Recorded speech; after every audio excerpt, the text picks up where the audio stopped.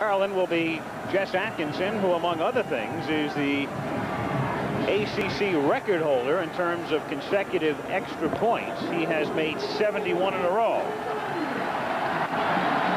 Again, the weather conditions, beautiful.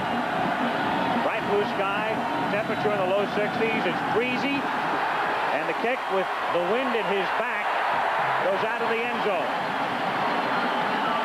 So North Carolina will take over 1st and 10 at its own 20-yard line, and they have Scott Stankavage, who has taken over for Rod Elkins this year, the quarterback. Elkins graduating. Eddie Colson is the fullback. And then you've got Tyrone Anthony, and of course we will also see quite a bit of Ethan Horton today as they alternate a tailback. Mark Smith is one wide out, and Earl Winfield out of Dinwiddie, Virginia is the other.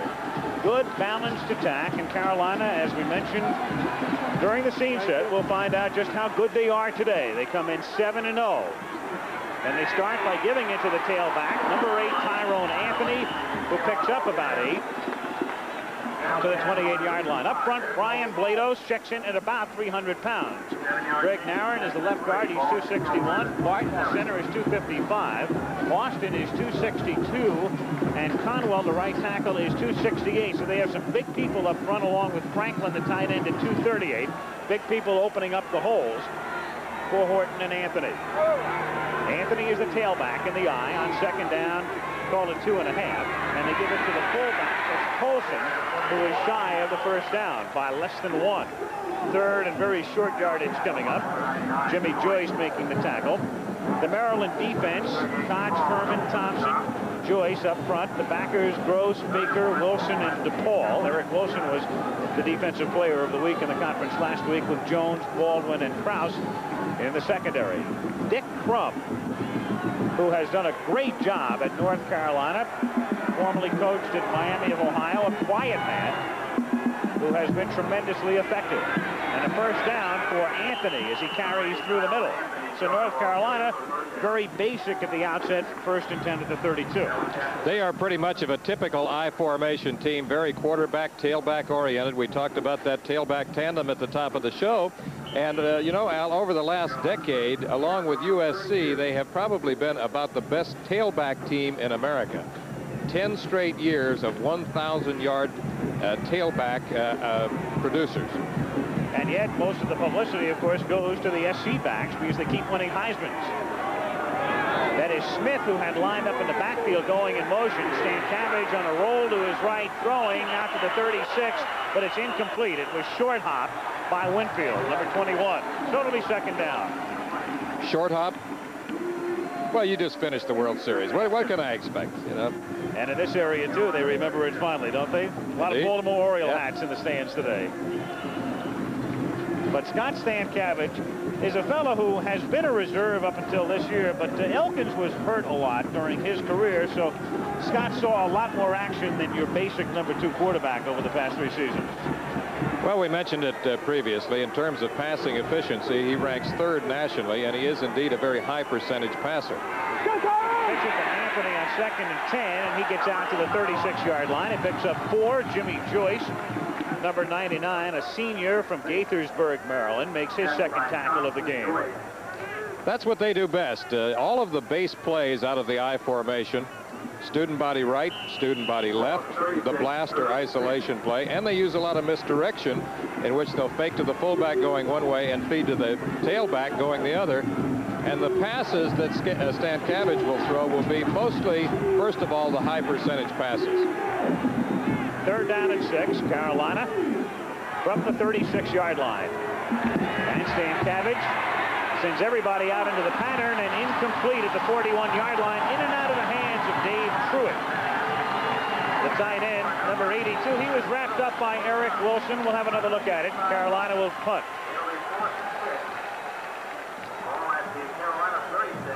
Dave Truitt, number 82, is on the right, and he's running an out route. And he normally has very sure hands. Of the 2 tight ends, he is the one, between he and Franklin, who they consider to be the most sure-handed. That time he dropped it. Fumble! And Maryland has it at the 25-yard line. It is Bob Gunderman who makes the recovery, number 29. after the drop by Tommy Barnhart, the punter. Gunderman was the kid who was on his way to the Aloha Bowl in Hawaii last year and wound up in Caracas. We'll elaborate later. Watch the play again. I want to hear that story. There's the fumble, and there's Gunderman, number 29, on top of it. And immediate field position right now for the Terps. So a bad snap cost him. And Maryland has it inside the North Carolina 25-yard line. 1st and 10 with Boomer Esiason, the left-handed quarterback, turning and giving it to Willie Joyner. And Joyner moves inside the 20 to the 19-yard line. He's stopped there by Jeff Blaylock, number 40. We just talked about the misdirection plays for North Carolina. Maryland also features those. Tell the Gunderman story real quick, Al, will you? Gunderman last year was hurt. The team was leaving for Hawaii on a charter out of Baltimore through Los Angeles to Honolulu. But he was injured in a freak accident. Called Coach Bobby Ross. Ross said, well, we'll send you a ticket. You'll get over there tomorrow. As Esiason rolls to his left and throws, and incomplete. Russell Davis was skirting the sideline. Esiason throwing toward the corner. As you look at Maryland, Boomer Esiason is the quarterback. Joyner, one running back out of Brooklyn. Ladonic is the fullback. Daddio, who is their number 1 fullback, has a separated shoulder. Greg Hill, one wide out, and Russ Davis is the other. Anyway, to finish on Gunderman, he winds up on a plane going out of New York. He thinks it's going toward Honolulu. Through L.A., he finds out it's going to Caracas. That's where he landed. He lands in Venezuela and eventually makes it to Honolulu with close to terminal jet lag, but he got into the game. Ladonic gets inside the 15 to the 12-yard line. And a 1st down for Maryland. Offensively, Haraka. Solt is an Outland Trophy candidate. Glover is the center. Sean Benson out of Altoona, Pennsylvania. Venetia, the right tackle from Norristown, PA. Tommy Lasorda, his hometown. And Bill Rogers is the tight end. 1st down, Maryland at the North Carolina 12-yard line. Joyner is the tailback. Ladonic is the fullback. That's Davis in motion, and it's Joyner to the short side of the field. And he gets inside the 10 to the 7-yard line where Bill Shepard, number 23, makes the tackle. Defensively, for the Tar Heels of North Carolina, Fuller is the big man, number 95. He'll make several All-American teams. Micah Moon and Shepard are great linebackers. Secondary, James Black, Harris, and Hendrickson. 2nd down, 5, with the ball at the 7-yard line. Give it to Joyner. Nice hole, and Joyner's in for the touchdown. You will not see the middle of the Carolina defense opened up much wider than that. Solt and Haraka forming a tremendous hole, creating the hole for Joyner to exploit, and Maryland moves into the lead. Let's look at Solt and Haraka, number 66 and 57. Zone blocking. They just go right at their men, and Joyner follows in behind, makes a cut to the inside, spins around, and plows into the end zone. And the Terps are on the board early. Jess Atkinson looking for his 72nd consecutive extra point. That's Esiason to hold, and the kick is perfect. So the bad snap on the punt, and they move in from the 25. 10:44 to go, 1st period. The Terrapins lead 7-0. A lot of good old boys around here know the best places to hunt and fish. Places that are hard to get to and get to. By this bad snap. This was the key right there. The low snap makes it impossible for Carolina's punter to get it off. And there's Gunderman, number 29, pouncing on the football, which set up the aforementioned touchdown. Stuart Phillips is the snapper on the punch, and it was Tommy Barnhart who couldn't come up with the ball. So 7-0, Maryland on top. 4 minutes and 16 seconds into the game. Late afternoon start here at College Park. Plenty of sunshine now, but as we get into the second half and dusk, it'll be the good old Musco Lighting Company from Iowa with their trucks and lights here that will illuminate the field. Jess Atkinson kickoff. Terrapins 6-1 on the season, and with the wind at his back, no problem kicking it through the end zone again. It's the second time he's done that. And so Carolina picking up 1 first down on their first drive, which started at the 20. Will start their second drive from the same spot. North Carolina, number 3 in the country in both polls. Nebraska is number 1. Texas is number 2. And Carolina coming in 7-0, number 3. A season that has gone pretty much the way most people expected it to go for Carolina to this point. Flag is down as there was some confusion on the stat. Stankavich turns it into a 5-yard pickup, but there was movement. And let's see about the call. Courtney Mawsey is the referee. Illegal procedure against North Carolina.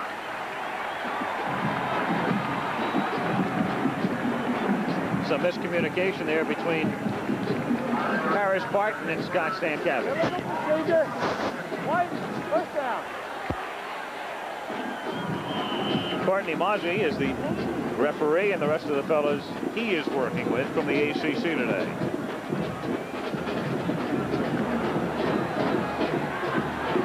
First down, 15. After the penalty, Carolina at the 15-yard line. And it's the up-back Colson who gets out past the 20. He takes it to the 22-yard line, and Peter Koch makes the tackle, number 79. It'll be second down and 8 from the 22-yard line. Dick Crum, look at that record. He's a quiet man. He's not a drum beater. He's a fellow who doesn't necessarily keep to himself, but he's not the kind of guy that, for instance, like a Lou Holtz, who can generate a lot of publicity for himself. He just does the job. On second and 8, it's out to Colson on a screen, and he takes it out to the 23-yard line. Rick Brewer, the sports information director at North Carolina, was telling us yesterday that in the first 7 games this season, North Carolina has not thrown a screen pass. I remember that, and I remember telling him we'll probably see it on the first or second series. And sure enough, there we see a little screen out to Colson. I wouldn't be at all surprised if we see a few wrinkles from both teams for this game, because they've been saving up. They've been saving up a little something for this contest. Third down and 7 at the 23-yard line. Colson is stopped at the 25. And thus the Tar Heels will be forced to kick again. It's Tom McHale who makes the tackle. Not Barron. They had a couple of 92s listed, and it's McHale who's wearing that number today. Now we'll take a look at the snap by Phillips. And the punt this time gotten away by Barnhart, fielded at the 40-yard line, to the 50, to the 45, and down he goes is Joe Kraus, and there's a penalty marker down as well. I'll bet you it's a late hit or a clip. Flag has been dropped at the 42 of the Tar Heels. 35-yard kick and a 15-yard return. And the call is against Maryland. It was a clip. So instead of having the ball in North Carolina territory and in good shape at about the 45, they'll take over back at the 40. Here's the call. Flipping. Red. First down. So there's a timeout on the field. Maryland will have it at the 40-yard line with 8:31 to go in the period. 7-0 Terrapins.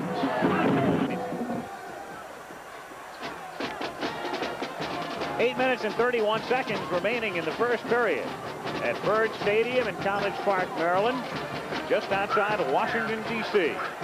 Beautiful campus, the University of Maryland, 53,000. Looking on this series from the 40-yard line, and it's dropped by Willie Joyner. Late developing screen. As it turned out, probably no damage anyway, because Joyner didn't have much room in which to maneuver at that point. Boomer Esiason from Long Island. He had some problems here when he started his collegiate career. In fact, he had some problems academically as well. One semester, his grade point average was a .9, but he has turned his life around, both on and off the field. On second down and 10 from the 40-yard line. Short pass out to Russ Davis, number 84. He takes it to the 48. We talked to Esiason yesterday. Very engaging fella. I liked him. You know, he has a reputation of being cocky, but he prefers the word confidence to cocky. And I experienced him that way, frankly. I did not experience him as a cocky person. He seems to exude confidence, but it's more of an assurance rather than someone who's tooting his own horn a lot. Third down and 2. Maryland at the 48-yard line. Russell Davis goes in motion and comes back the other way. And they pitch it to Bodanik, their short yardage back. And he picks up the first down as he gets into Tar Heel territory. And Larry James comes up from the corner to make the stop. Al, that may have looked like a mix-up by Russell Davis as he went in motion there, but that was definitely planned. That's one of several types of motion that they have by the flanker. The Terrapin record, as you can see, a victory over Vanderbilt. Then their only loss of the season to West Virginia, came back to beat Pitt, and they won 5 in a row coming in. First down, Terrapins at the Tar Heel 48-yard line. Again, Russ Davis in motion. And on a misdirection play, it's Joyner who takes it to the 45-yard line. That's one of the base plays in their book. They like that play very much. Joyner told me that his favorite plays are the blast play or isolation, the power pitch, and the misdirection play. So they use him over and over again on those 3 plays. Second down and 7. Maryland with the ball at the Carolina 46. Maryland leading 7-0. 7 minutes and 25 seconds remaining in the first quarter. Esiason, good protection, throws into a lot of traffic, and it's nearly intercepted. The ball just hung. It was intended for Russell Davis. He was covered well, and Esiason trying to throw it right in between a couple of defenders, and is lucky he didn't come away with an interception. It's more like 3. Watch Russell Davis, and you're going to see 3 Tar Heels around him. 2 right there. He slipped, and he didn't make a move to get out of trouble. There's the 3rd one coming into your picture right now. Talking about Hendrickson and Griffin and Jarris. Third down and 7 from the 46-yard line. Esiason is 1 for his first 4. He's under some pressure, and he dumps it off, and it's incomplete. He was pressured from both sides. In particular, number 95, William Fuller, made him get rid of it in a hurry. Intended for Joyner and incomplete. And so Maryland, after picking up 1 first down on this drive, will kick for the first time in the game. And with the wind at his back to do the punting for the Terrapins is number 80, Alan Sadler, and back deep, Walter Black is the single safety at his own 10-yard line. Again, a strong breeze blowing at the back of Sadler, who's aiming for the corner, but it bounces back toward the middle and turns out to be a beauty at the 5-yard line. And a penalty marker is down at the 35-yard line. Marker is down. Illegal use of the hands is the call against Maryland. So they'll probably make him kick it again because they've got a terrific roll.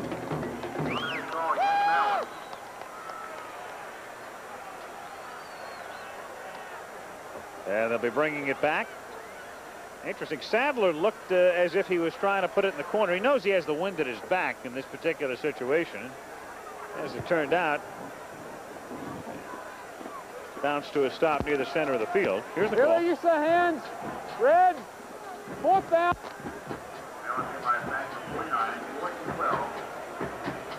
So as you look at the Maryland offensive unit getting ready for their next series, the punting unit in here again with Sadler to do the booting. Good high kick this time. And as a matter of fact, it's too good a kick for Sadler, who puts it through the end zone. So Carolina again starts this drive at the 20-yard line with 6:50 to go in the period. Maryland 7 and North Carolina nothing. Well, there is Dave Daddio, who is the #1 fullback for Maryland. Not only a man who picks up some valuable yardage on the ground, he's also the team's leading receiver, but he He suffered a separated shoulder in Maryland's win last week against Duke. Thus, he is out, and Bodanik has taken his spot. Meanwhile, Carolina trails 7-0. And the Tar Heels start from the 20-yard line with Stankovic on the play action, going back, throwing for Smith, and incomplete at the 35-yard line. It'll be 2nd down and 10. Now, North Carolina, much was made about an easy schedule early on. But they went, sometimes when you have an easy schedule, it's tough to get the team up week after week, especially in the middle there with Miami of Ohio and William and Mary and Georgia Tech. Dick Crum said that was a pretty tough time for him because every week in the papers you're reading about Carolina playing an inferior opponent. He said it's tough to keep the kids up. But he did, and they come in 7-0. Eddie Colson takes it out to the 24-yard line. It's funny, I guess we live in a type of society where even if you're unbeaten, people are always looking for the chinks in the armor. So everybody says, well, Carolina plays such a soft schedule, so we really can't take them seriously. It's really unfair in a way. Nebraska 31-5 in the second period, leading Kansas State. Big one there. Auburn leading Florida 21-7 halftime. Auburn, by the way, takes on Maryland next week. And Illinois takes a giant step toward Pasadena by beating Michigan 16-6. Stankovic getting sacked as the charge came through, led by J.D. Gross, number 51. A senior from nearby Landover, Maryland, and Brian Baker, number 2. J.D. Gross, number 51, is the outside linebacker as Stankovic fades 7 yards in the pocket, and nobody picks him up as he comes in from the outside. He gets the first hit, and the second hit is by number 2, Brian Baker, taking Stankovic down. Another low snap, but the kick is away, and it hangs into the teeth of a very strong breeze, and the fair catch made at the 47-yard line by Joe Krause. 35-yard punt. Maryland takes over near midfield. They lead 7-0, 5:33 to go in the quarter.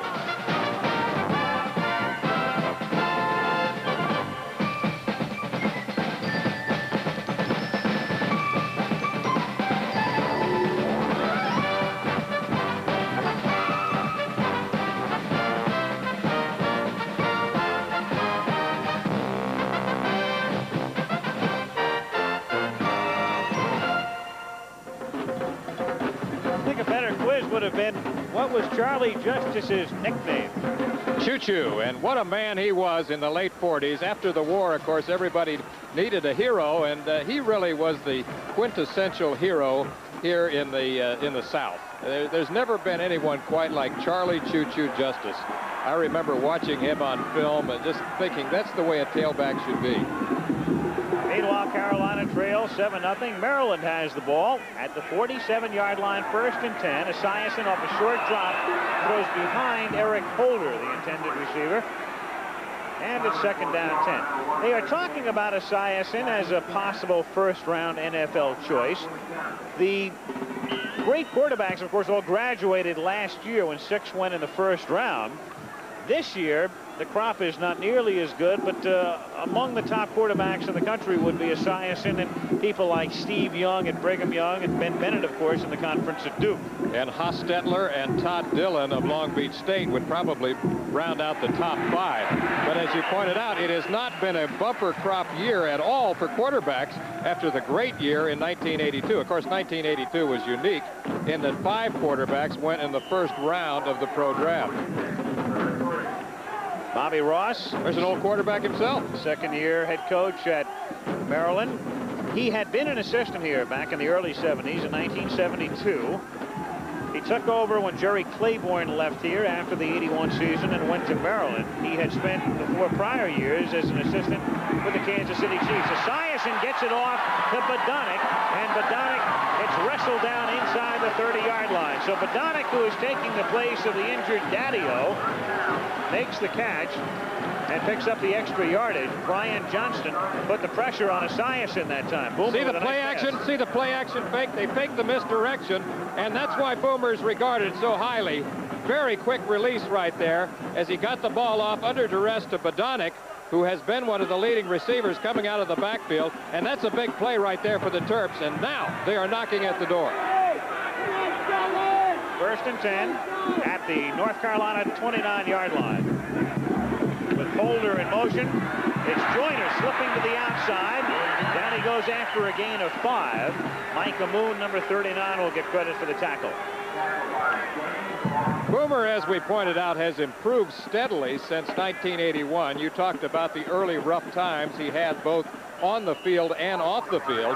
But in this last year, he has improved in several different ways. He's throwing the ball with a little more touch. He has quicker feet.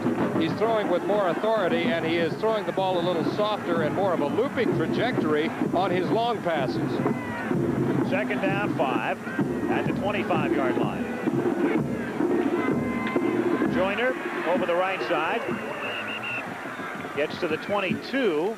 It'll be third and about 2 upcoming. William Fuller, number 95, who will make a lot of All-America teams. He's a 6'4", 250-pound senior out of Chesapeake, Virginia. William Fuller. What does that all mean?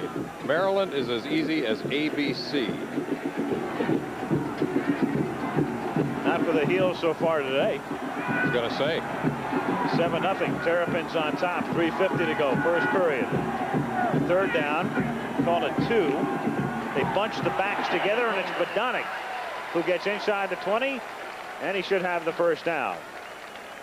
Badonic has really been the definitive goal line and short yardage runner for them. He just seems to have a knack. You know, he isn't that big. He's kind of the human bowling ball type, a la Charlie Tollard, Don Nottingham, that bunch. Not quite a bowling ball, a semi-bowling ball maybe. Quasi-bowling ball. Slipping into the security of a foreign language, a dead language at that. And it's only the first quarter. I thought he had a first down, but they measure and he doesn't. They did not give him as much progress as I had initially anticipated.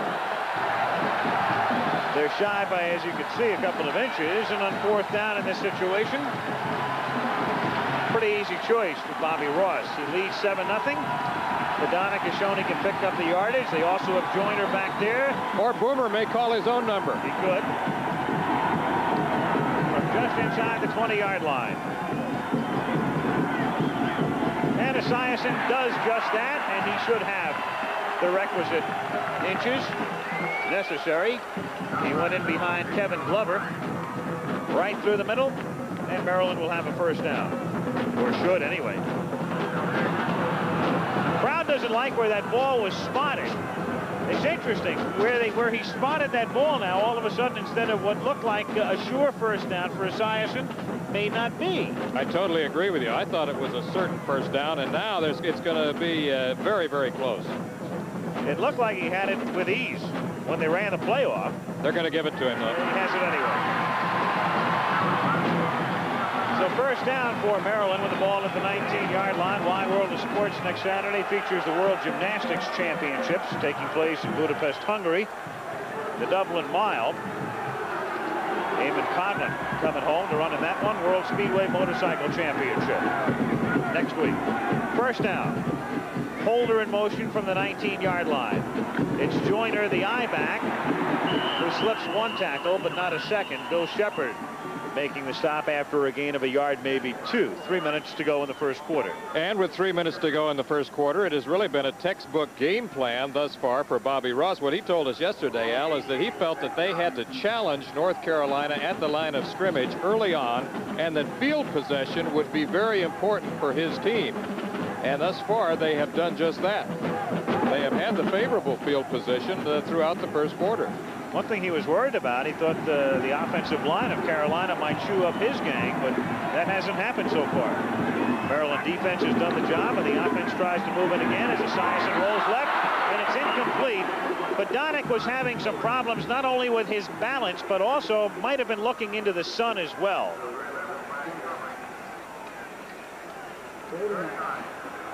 Meanwhile, we have a moment to look back at an interview we did yesterday with Esiason. Boomer talks about his confidence. I've never wanted to be cocky. I don't feel that I'm cocky. I try so hard not to be. I'm very confident in my abilities and the team that I play with. My teammates' abilities, I'm very confident as well. I hope that I've never stepped on anybody's toes, and I try not to be cocky. And I just like to consider myself a confident quarterback who knows what his limitations and knows what his team's abilities are. Badonic carrying on third down. Takes it to the 11-yard line.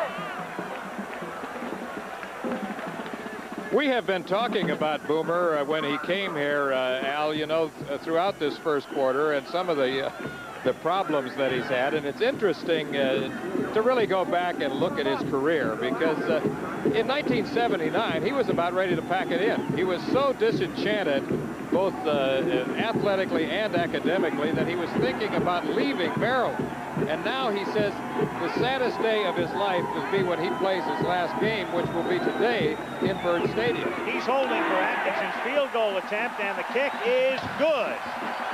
So Atkinson, from the 19-yard line, a 29-yard field goal for him. For the season, he is now 11 of 14. And with the wind at their backs here in the first period and 1:33 remaining in the first quarter, Maryland leads North Carolina by a score of 10-0. Let's check in with Jim Lampley. All right, Jim, 28-7. Auburn leading in that one. As we mentioned, Auburn next week takes on Maryland at Auburn. This is the final home game for the Maryland Terps. Interestingly enough, the way the schedule has worked out for them this season, 6 home games, but it all ends today. So none after the 29th of October. They'll finish on the road at Auburn, at Clemson, and at North Carolina State. That's what I meant when I was talking about Boomer, that he was playing his last home game today, and that he felt that this was going to be a very sad day for him, and that he might just hang around and look at the stadium after the game and reflect on what's happened to him over these last 5 years. He is a redshirt senior. He might have some nice reflections as it stands right now. Atkinson winded his back, and that's the 3rd time he's kicked it deep enough for a touchback. It's a pretty good quarter for Atkinson. 3 kicks into or through the end zone, 1 field goal, 1 extra point. Maryland on top by a score of 10-0 with 1 minute and 33 seconds remaining in the first quarter.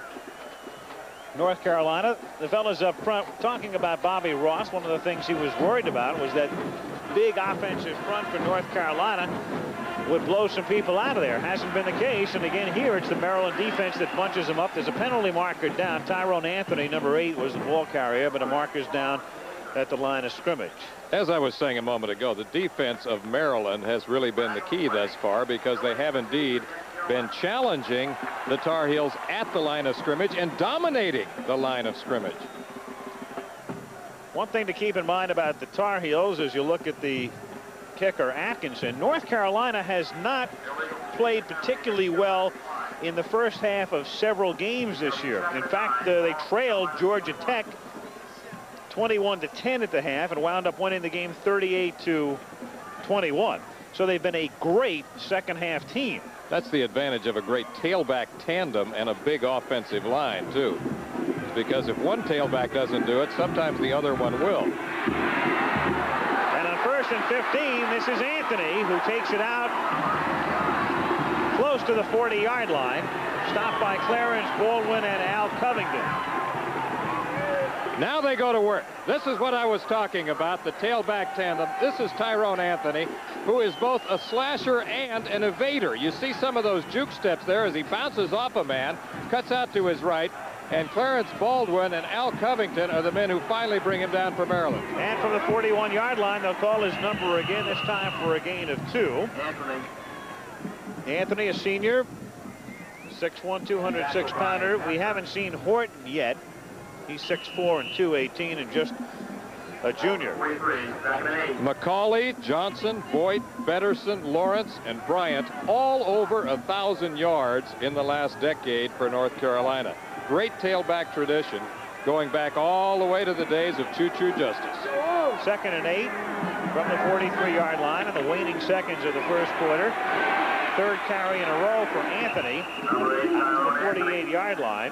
That will be the final play of the first period, and when the second quarter commences, it will be 3rd down and about 3. Anthony is the starter, but Horton actually has the better numbers. And the first quarter has concluded at Byrd Stadium in College Park. Crowd here, they loved it. It's 10-0 Maryland after 1. Maryland. Al Michaels and Lee Grosscup with you. We start the second period. Maryland leads North Carolina 10-0. And Lee was talking about the great tailback tradition in North Carolina, graphically illustrated there from 1970 on. some of the men and their numbers. What is interesting is that in some of those years they had 2 tailbacks with 1,000 yards in the same season. Last time I covered this team in 1980, they had Amos Lawrence and Kelvin Bryant, both over 1,000 yards. Now Anthony, as we start the second quarter, needed 3 yards to pick up the first down as he gets to the 49-yard line of Maryland. And from our vantage point, he appears to have it, and does. First down. When you think about tailbacks over the last 2 or 3 decades, of course, you think about USC and North Carolina. Those are the 2 schools that really pop out first of all. I guess, like you said earlier, because of the fact that USC has had so many Heisman tailbacks, that you think primarily of USC. But if you compared the numbers, I would say that it would be an even matchup. On first down, Stankavich almost fell down as he handed the ball off to Tyrone Anthony. He picks up 4, and let's check in with Jim Lampley in New York for this update. West Virginia, only team to beat Maryland this year, had taken a 3-0 lead in the Orange Bowl against Miami, but then Miami came back. 19-yard touchdown pass from Bernie Kosar to Glenn Dennison, and the Hurricanes now lead the Mountaineers 7-3 in the first. Alan? All right, Jim Lampley, graduate of North Carolina. His team trailing 10-0 with a 2nd down and 6 from the 45-yard line. And through the middle again goes Anthony, but this time they read the play after a gain of 1. Number 83, Bruce Messner, freshman from Harrison, New York, in on the stop. The key, as we said, would be shutting down the running game of North Carolina. Now look, they're on the second line, 39 yards rushing only for the Tar Heels in that first quarter. Time of possession about even. And as I said, all throughout the first quarter, Maryland had favorable field position. Of course, the key play in the game thus far, that bad snap. There's a flag here as Carolina lines up on 3rd down and 5. If you joined us late, North Carolina attempting to punt on their first possession. Bad snap. Maryland recovered at the 25-yard line, went in for the touchdown. They've added a field goal. Call here is against North Carolina. Carolina trying to mount its first sustained drive of the afternoon, but it cost them 5. Substitution infraction on the white. 3rd down. Substitution infraction for Carolina. Dick Crum. This is a key play right here for the Heels, and what Stankavich has liked to do in these situations, 3rd and obvious pass situations, is go with twin set, put 2 wide receivers to the same side of the field, and then sprint toward that side and try to go to the sideline. 3rd down and 10 as Stankavich gets protection, throws, and it's complete, and it's close to a first down for Franklin, who caught the ball about 8 yards past the line of scrimmage, and I think he fought for the 2.5 he needed to pick up the first. J.D. Gross made the stop. Pretty good call based on what I just said, because instead of going to the wide receivers, he used them as a decoy and came to his tight end, number 80, Arnold Franklin, on a crossing pattern, and he had some room in the middle. Close enough to measure. With the ball at the 39-yard line of the Terrapins. And he picks up the first down. With 12 minutes and 48 seconds remaining in the first half. Awesome bowl-bound Carolina. There's little doubt that both these teams are bowl-bound. Where they'll go is the big question. Especially in the Carolina situation, if they go through the season unbeaten, they would like to meet, if they can, the team that's #1, have a chance to win the national championship, be it Nebraska in the Orange Bowl or Texas in the Cotton Bowl, if they get there. This is Colson who gets to the 35-yard line. The way things look right now, if you follow college football, if you assume Nebraska wins the Big 8, they have the tie-in with the Orange Bowl, so they would go to Miami. Of course, the big stumbling block would be their game against Oklahoma. If Texas wins its conference race, the Southwest Conference, they're obligated to go to the Cotton Bowl. Carolina, of course, can go wherever they'd like, wherever they're invited. So some interesting possibilities ahead. But as Dick Crum likes to point out, we've got a few regular season games to play first. 2nd down and 7 from the 36-yard line. it's Stankavich who keeps himself to the 34-yard line. He ran into Anthony. You can get a better view right here of what Al Michaels was talking about. You see the mix-up in the backfield. Anthony was supposed to come to the left side of the quarterback. Instead, he came to the right side. And so as a result of that, all Stankavich did was just try to salvage the play and came back to the line of scrimmage. 3rd down and 5 from the 34-yard line. Blitz! But he gets it away, and he has the first down. It's Arnold Franklin again, who makes his second key catch on this drive, run out of bounds by the linebacker Bobby DePaul. Eric Wilson was the man, number 55, who put the pressure on Stankavich, but he hung in well and has another first down. Good quick release that time by Stankavich as he read the blitz. And Maryland, one of the few teams in the country that still uses the old wide tackle 6. And so the guys on the outside are sometimes down and sometimes they're up. First down, Tar Heels from the 27-yard line. As you watch it from the end zone, into the short side of the field goes Anthony. And he picks up some good yardage before he is finally run out near the 15-yard line. That was a good view from the end zone of what I was just talking about, the wide tackle 6 defense. That reminds me of the way it looked a lot back in the 50s when I was playing. Mostly back in the 50s, you saw 5- and 6-man looks defensively. Nowadays, you see more 4- and 3-man looks in terms of the down linemen. There it is. Of course, that's a carryover from the Jerry Claiborne days. 1st and 10 from the 15-yard line, and Anthony's been the man. He gets another yard or two. Anthony's already carried the ball 12 times for 63 yards, and we still haven't seen Horton yet. That's the way they work their tailbacks. They are very tailback oriented. And mostly the definitive tailback plays. Line of scrimmage is the 13. 2nd down, 8. First sustained drive of the day for North Carolina. Maryland leads 10-0. 10 minutes, 33 seconds remaining first half.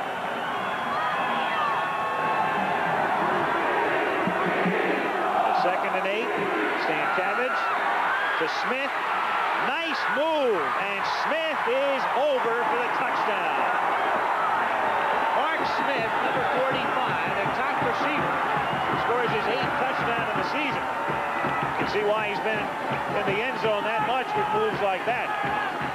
Low angle look at a quick pass out to Mark Smith. Quick sideline route. And what he does well is he cuts back inside, makes a juke step and a limp leg, and then dives for the end zone. Great play by the leading receiver, Mark Smith.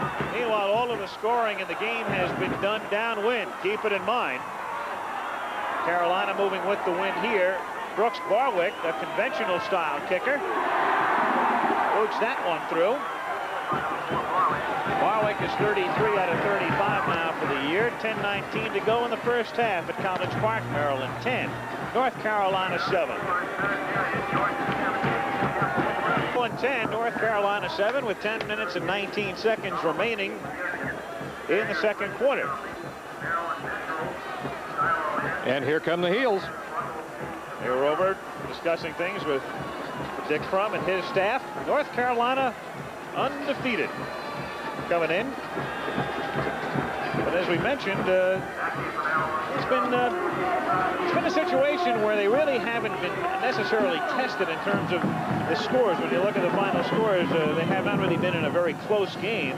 But that's deceiving in the sense that 3 different times they've trailed at the half and have been forced to come from behind. And in fact, in their last game against NC State, they were tied at the half, 14-all, won at 42-14. And kicking with the win is Bob Rogers. He's their long field goal kicker and kickoff man, and he puts it out of the end zone. Again, and we'll keep reinforcing it for late tuners in as you watch the game from this angle. The wind is blowing left to right, and it's gusting at about 20 miles per hour and is having quite an effect on the offense. North Carolina, 80 yards, 14 plays downwind, took them 6-14, 10-7 Maryland. Meanwhile, it was a offside call And thus they'll boot it again. Gives us a chance to update you. Nebraska #1, Irving Fryar and company on top 38-5 at the half. Texas leads Texas Tech 10-3. It's your favorite wingback, you and Howie. Irving Fryar, you betcha. Auburn 28, Florida 7. Became a fractional hoss in a baseball game. He certainly did. Georgia and Temple are underway. The Bulldogs are #6 in the country. No score. You missed it before. Illinois defeating Michigan today, and so they'll celebrate in Champaign tonight with Mike White's gang. In Champaign or with Champaign? Well, with both. In and with, as they have taken a major step toward New Year's Day in Pasadena. Georgia, by the way, over Temple 31-14 was the final score. I looked at that myself and figured that game's got to be over by now, and it is. 31-14, Georgia beats Temple. So now Rogers to kick off again, this time from the 35-yard line. Strong breeze at his back, and he exploits it again. So the penalty does no damage in terms of where Maryland will wind up with the ball. They'll start this drive from the 20-yard line. Maryland 10, North Carolina 7. Maryland coming in winning 5 straight, winning 6 of 7 overall this season. And North Carolina unbeaten. Interesting, these two teams fighting it out for the conference championship in football, and they're probably first and second in most preseason analyses for the upcoming basketball year. First down. Terrapins from the 20, and Esiason goes right to the air. Throws over the middle and completes it out to Chris Knight, the tight end, #85, for a gain of 5. Again, that was William Fuller, 95, who was putting the pressure on Esiason. He is a bona fide Outland candidate. William Fuller, who at his defensive tackle position, a senior at 6'4", 250 pounds, has the strength and the quickness that you like. He was slowed by injuries early on in the year, but in the last 4 or 5 games, Al, he's been awesome. Second down and 5. Maryland from the 25-yard line. Nothing works for Joyner. Slow developing play. It's the risk you run with a play of that nature. You hope that you're sucking in the defense, but it's so late developing as you look at the Georgia final there that if you don't get off the dime in a hurry, down you go at the line of scrimmage. Miami 7-3 over West Virginia, first period.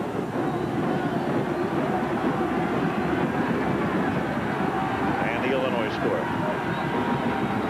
Chris Knight sets up on the right side, the tight end, on 3rd down and 5, and they work to the strong side, and it is Badonic who cannot get outside, and he is stopped at the 27-yard line. So Maryland forced not to go into the wind, and it's making a big difference, gang. And Carolina will get the ball back. Clock running with 8 minutes, 45 seconds remaining in the first half. Maryland on top 10-7. Very definitely a factor is the wind. Sadler to kick into it now from the 10-yard line. That's Walter Black, senior, 5'10", 170-pound defensive back. Sadler, a high kick that hangs now. Black from the 44 gets rammed immediately. Is fortunate to hold on to the ball. Eddie Schultz was the man who hit him with 8:20 to go in the half, and Maryland on top by a field goal. Al Michaels, Lee Grosscup at College Park, Maryland. Scott Stankevich ready to take over here with North Carolina at its own 45-yard line. 8:20 to go first half. Maryland 10 and UNC 7. Stankevich off the quick count, gives it to Eddie Colson. Colson takes it across the 50 to the Maryland 48-yard line, a gain of about 7. Second down, 3. Well, Duke wins. First victory for Duke, 32-26 over Georgia Tech today. Clemson keeps rolling, 24-17 over Wake Forest. Halftime, Mississippi State giving Alabama all it can handle. On second down and 3, Stankavich under pressure throws complete for a first down to Earl Winfield, number 21, sophomore from Dinwiddie, Virginia. He's stopped by Clarence Baldwin. 5 of 8 now for Stankavich as he begins to find his range here in the second quarter. We mentioned at the top of the show that he's a high percentage passer, and he ranks 3rd nationally in terms of overall passing efficiency. Only Steve Young of BYU and Ricky Turner of Washington State rate ahead of him right now. First down, North Carolina at the 36-yard line. On a roll, it's tipped and incomplete. Another second down. Peter Koch, number 79, was the man who batted it away. 7:40 remaining in the first half. Update from New York now. Check in again with Jim Lampley. Let's bring you up to date on just 3 quick scores. Texas is now final. They have beaten Texas Tech 20-3. The Longhorns still unbeaten. Georgia won its homecoming game, 24th straight win at home, 31-14 over Temple, but they lost Terry Hogue with an injury. No telling how long he'll be out. Alabama now leads 28-12 over Mississippi State in the third quarter. Walter Lewis having a big game. Back to Al Michaels. All right, Jim, as Eddie Colson takes the ball inside the 30 to the 28-yard line. Tyrone Furman, number 95, makes the stop. And so Carolina, which got off to a sputtering start on its first 3 offensive series, has put it all together now, going 80 yards for a touchdown and looking sharp on this drive to this point. And they're doing exactly what Dick Crum likes to do. They're dominating with inside running plays by the fullback and all of the classic tailback plays and the high percentage passes by Stankavich. Third down and 2. It's Stankavich rolling right, throwing and incomplete. Intended for the diving Dave Truitt, number 82. Meanwhile, there is Ethan Horton, the other part of that tailback tandem. His numbers for the season, as you can see, he's just 191 yards shy of reaching the 1,000 mark, and yet he hasn't seen any action yet today. He will. Stankavich now perfect 500. He's 5 of 10 for 44 yards and 1 touchdown. Fourth down and 2 for North Carolina at the 28-yard line. They're within field goal range, but they're going to go for the first down. With the wind at their backs and the way they're moving on this drive, and Stankavich throws. He's got it to Anthony. He's inside the 20 and works his way to the 12-yard line where Clarence Baldwin makes the tackle. So Anthony makes the reception, and Carolina keeps the drive alive.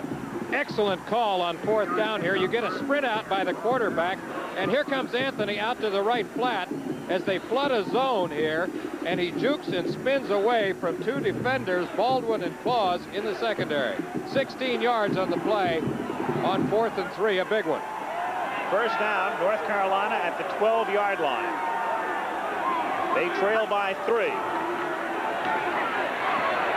Anthony, for a gain of 2, stopped in the middle by 55, Eric Wilson. Second down and 8 upcoming. So Anthony's gone all the way to this point. Dick Crum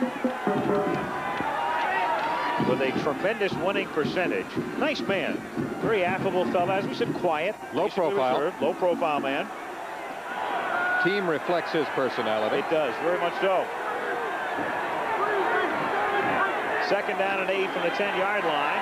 And Stankavich lofts it into the end zone for the touchdown. What a play by Larry Griffin. Not only perfect timing involved, but he's looking back, and that's one of the few spots at that end of the field where the sun is still shining. He's looking back into the sun as well. So North Carolina takes the lead, 5:54 to go in the half. Another look. This is the consummate touch and timing pattern as Stankavich throws the ball right there, and you see that Griffin, number 3, beats Baldwin, number 23. Look at this, 1-2-3 throw. Now he doesn't even know where the ball is, where the receiver is going to wind up. He just throws to a spot, and Griffin right there beats Baldwin, looks back into the sun, and makes the catch. Barwick's extra point is good, and so Carolina, after a stumbling offensive start, have put together 2 long drives, and with 5:54 remaining in the first half, it's UNC 14, Maryland 10. This impossible dream comes true! And now, there are new dreams.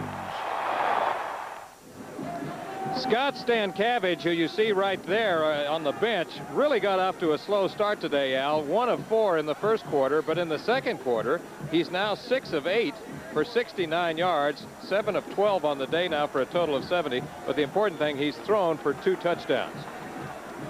And he's led 2 very impressive drives, and after Maryland had taken a 10-0 lead, it's 14-10, North Carolina. And all the points have been downwind today, all 24. Some officials have compared him to Pat Hayden, the former USC quarterback. I don't necessarily see it in his release or his overall throwing style. I guess maybe they think because of his size, maybe similar size, and the fact that he's a high percentage passer. But Pat was better at throwing the long ball. And he's also a good student, if that's what they're talking about. Hayden was a Rhodes Scholar. Drop at the 10-yard line, and a penalty marker is down. Tommy Neal running it back. It's like 48. It's like 2 different football games. We've got a holding call against Maryland. So they weren't in good shape to begin with on the run back, as he took it out only to the 11-yard line. Now they're even in a worse position at the 6. Billy, use the hands on the red. First down. First down, Maryland, and you get an idea there as to the shadows, the sun going down here in College Park. Don't forget, I guess what, tonight's the night you get an extra hour's sleep. We'll need it by the time we get back to California. That's right. Set that clock back before you retire. We go to standard time tomorrow. First down from the 6-yard line as Joyner tries to give them some breathing room, and he takes it out to the 10. Stopped by Bill Shepard and Willie Harris. 5 minutes and 35 seconds remaining in the first half. SMU, 10th ranked, having a tough time with A&M, leading by 3 in the third quarter.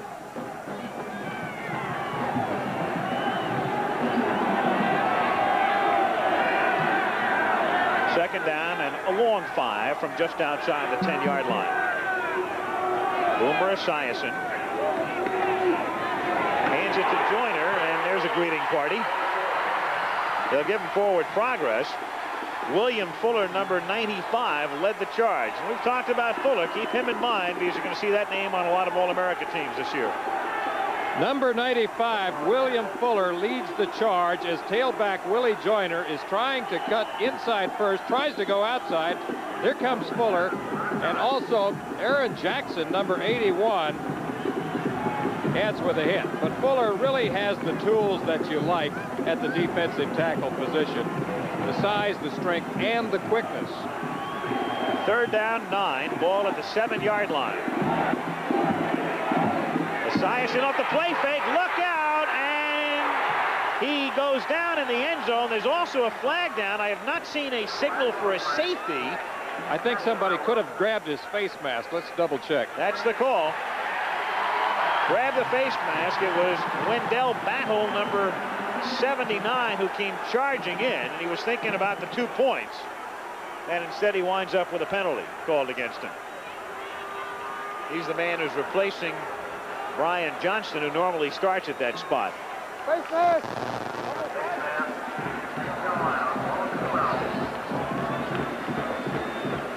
Strange call here, Al. They go play action pass way back by your own goal line. Now Battle coming in right there. There it is, right there.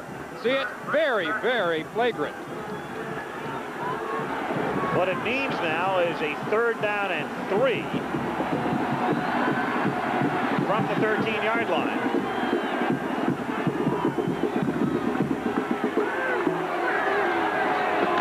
Esiason giving it off to Bodonic, And he's close to a first down, but may not have it.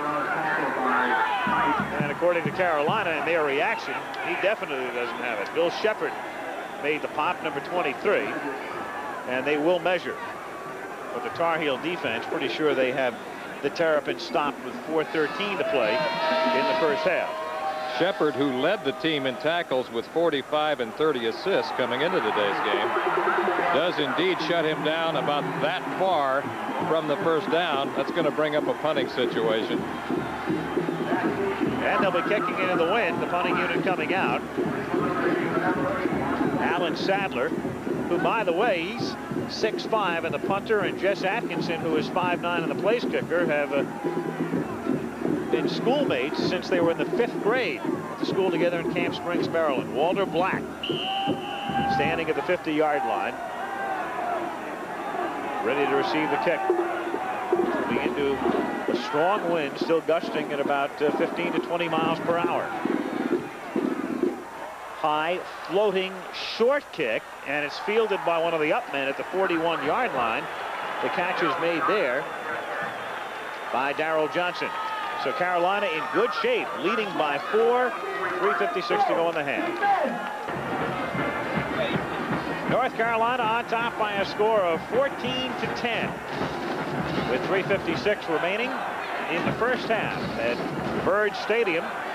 Capacity listed at 50,000. Don't have a crowd count yet, but they were anticipating 53.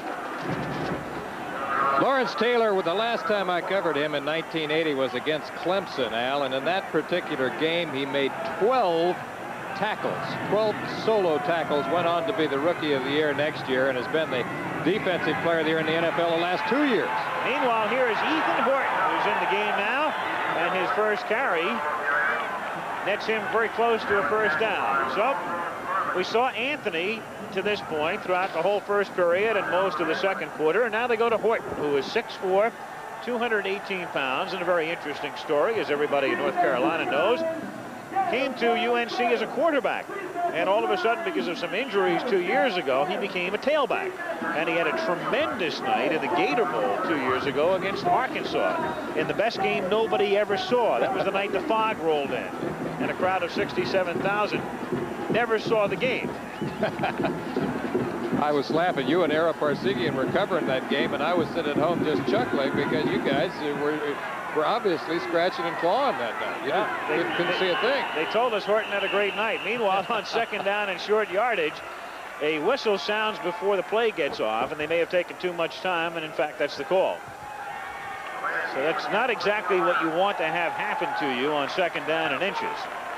Well, he really he got a lot of national attention in the Gator Bowl, but he really emerged in this very game 2 years ago as a freshman. And as you pointed out, he was recruited initially as a quarterback. So when he's in there, you can always think about the possibility of the option pass. Auburn leading now by 14 in that one. And again, it's Ethan Horton getting the call as he gets to the 34-yard line.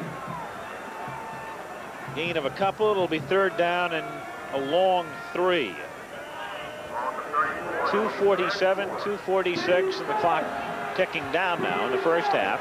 North Carolina with the ball and the lead. Tar Heels on top 14-10. Again, UNC ranked third in both polls. Maryland 10th in one, 13th in the other.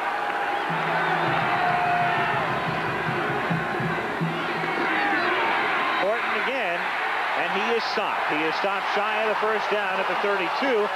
And this is going to present an interesting choice now for Dick Crum, because it's going to be fourth down and about 2. And he's going with the wind at his back. 32 plus 17, you're talking about a possible 49-yard field goal attempt. Let's see what he decides to do here. And they're going to go for the field goal, at least presumably, as Brooks Barwick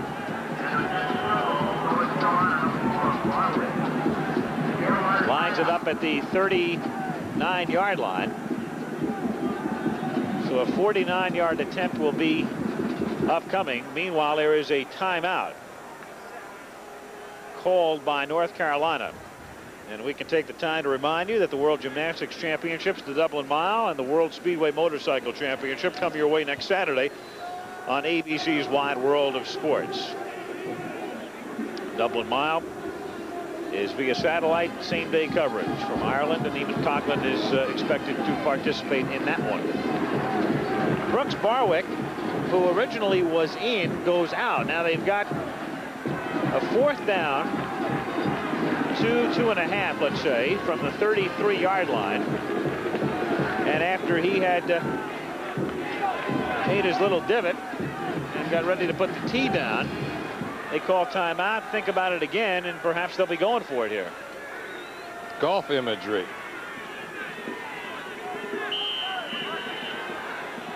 I agree with Crum on this call, though, Cupper. I think as you look at Barwick, who originally came out to kick the field goal, he's got the wind at his back. He's been moving fairly well. 1:50 to go in the half. And it's Stankiewicz on a roll, and he throws, and it is complete at the 29-yard line to Earl Winfield. Kind of a risky little play in that situation, but it works for him. Well, they did it once before on 4th down. They went once before on to the right on sprint out. He sprints left here. There's Winfield along the sideline as Baldwin comes up to put on the pressure. But it really is a perfect call on 4th down to go with your quick passing game. This is one of the things that Bobby Ross told us yesterday that he was concerned about, along with that power running, was their quick passing game. First down, Carolina from the 28. They have 2 timeouts remaining. And it's Eddie Colson who takes it inside the 25 to the 22. 1:18, 1:17, and counting down. 2 timeouts remaining for North Carolina. Tar Heels on top by a score of 14-10. Kind of a cute little misdirection play there to the fullback, something you usually don't see. Usually the misdirection goes to the tailback. Ball spotted near the 21-yard line. 2nd down, called at 3. And Stankiewicz to put it up. And the timing was not there that time with Larry Griffin, number 3. He who caught the touchdown pass on the fade route, looking back into the sun a while ago. As I said a few moments ago, this, Al, to me has been like 2 different football games. You had Maryland completely in charge in the 1st quarter, and the Heels have really owned the 2nd quarter. And it's been a game in which the wind has obviously had a major effect, because all of the movement in this game has been left to right. Maryland in the 1st quarter, Carolina in the 2nd. 3rd down and 3. Stankiewicz looking, and it's a touchdown, but a penalty marker is thrown as well as Earl Winfield made the catch, and let's see about the call. A marker thrown simultaneously with the catch, and the initial indication is against Maryland. Interference against the Terrapins, so the touchdown counts. No, wait a second, offsetting, holding against North Carolina. So they started to celebrate after the initial call, and then the next thing you know, you've got offsetting penalties. You see a little sigh of relief there, Bobby Ross.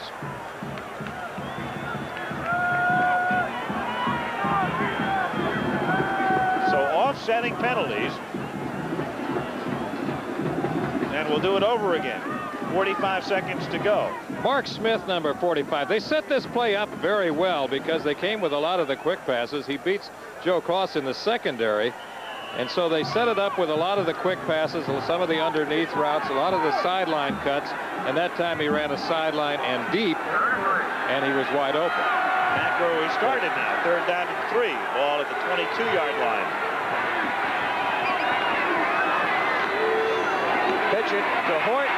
He's looking for room. He gets inside the 20. That's a nice little move, and it may have netted him the 1st down. Interesting type of runner in the sense he's big, so you can hardly miss him. He's 6'4" and 218, and that time he just sort of waited, picked, and threaded his way to what might be a 1st down. They're going to measure. Interesting, after they moved him from quarterback to tailback, Dick Crum, after his freshman year, asked Ethan if he wanted to play quarterback again or just what. Crum told him he felt that if he was ever going to get drafted, it would be as a running back. It helped make his mind up, and it's a first down. With 38 seconds and 2 timeouts remaining in the half in North Carolina. He's the type of player that the pro scouts really like because he's big, he has the size you like, he has the speed, he has a little bit of that wiggle that you were just talking about, and the fact that he was a quarterback in high school means that you've always got the danger of the option pass, so he would be ideal for professional football. North Carolina has just spent another timeout, so Dick Crum will talk it over as they have a first down upcoming at the 18-yard line. He who is out of the cradle of coaches, Miami of Ohio. And when you talk about the cradle of coaches, of course, you're talking about coaches like Woody Hayes, Bo Schembechler, Ara Parseghian, John Pont, Bill Mallory, to name a few. Miami of Ohio. From there, it was on to North Carolina. Of course, a school that for years was known as a basketball school with the legendary one, Dean Smith. The man of almost every hour in North Carolina for years, and all of a sudden Dick Crum has come in and quietly done a tremendous job. First down at the 18-yard line.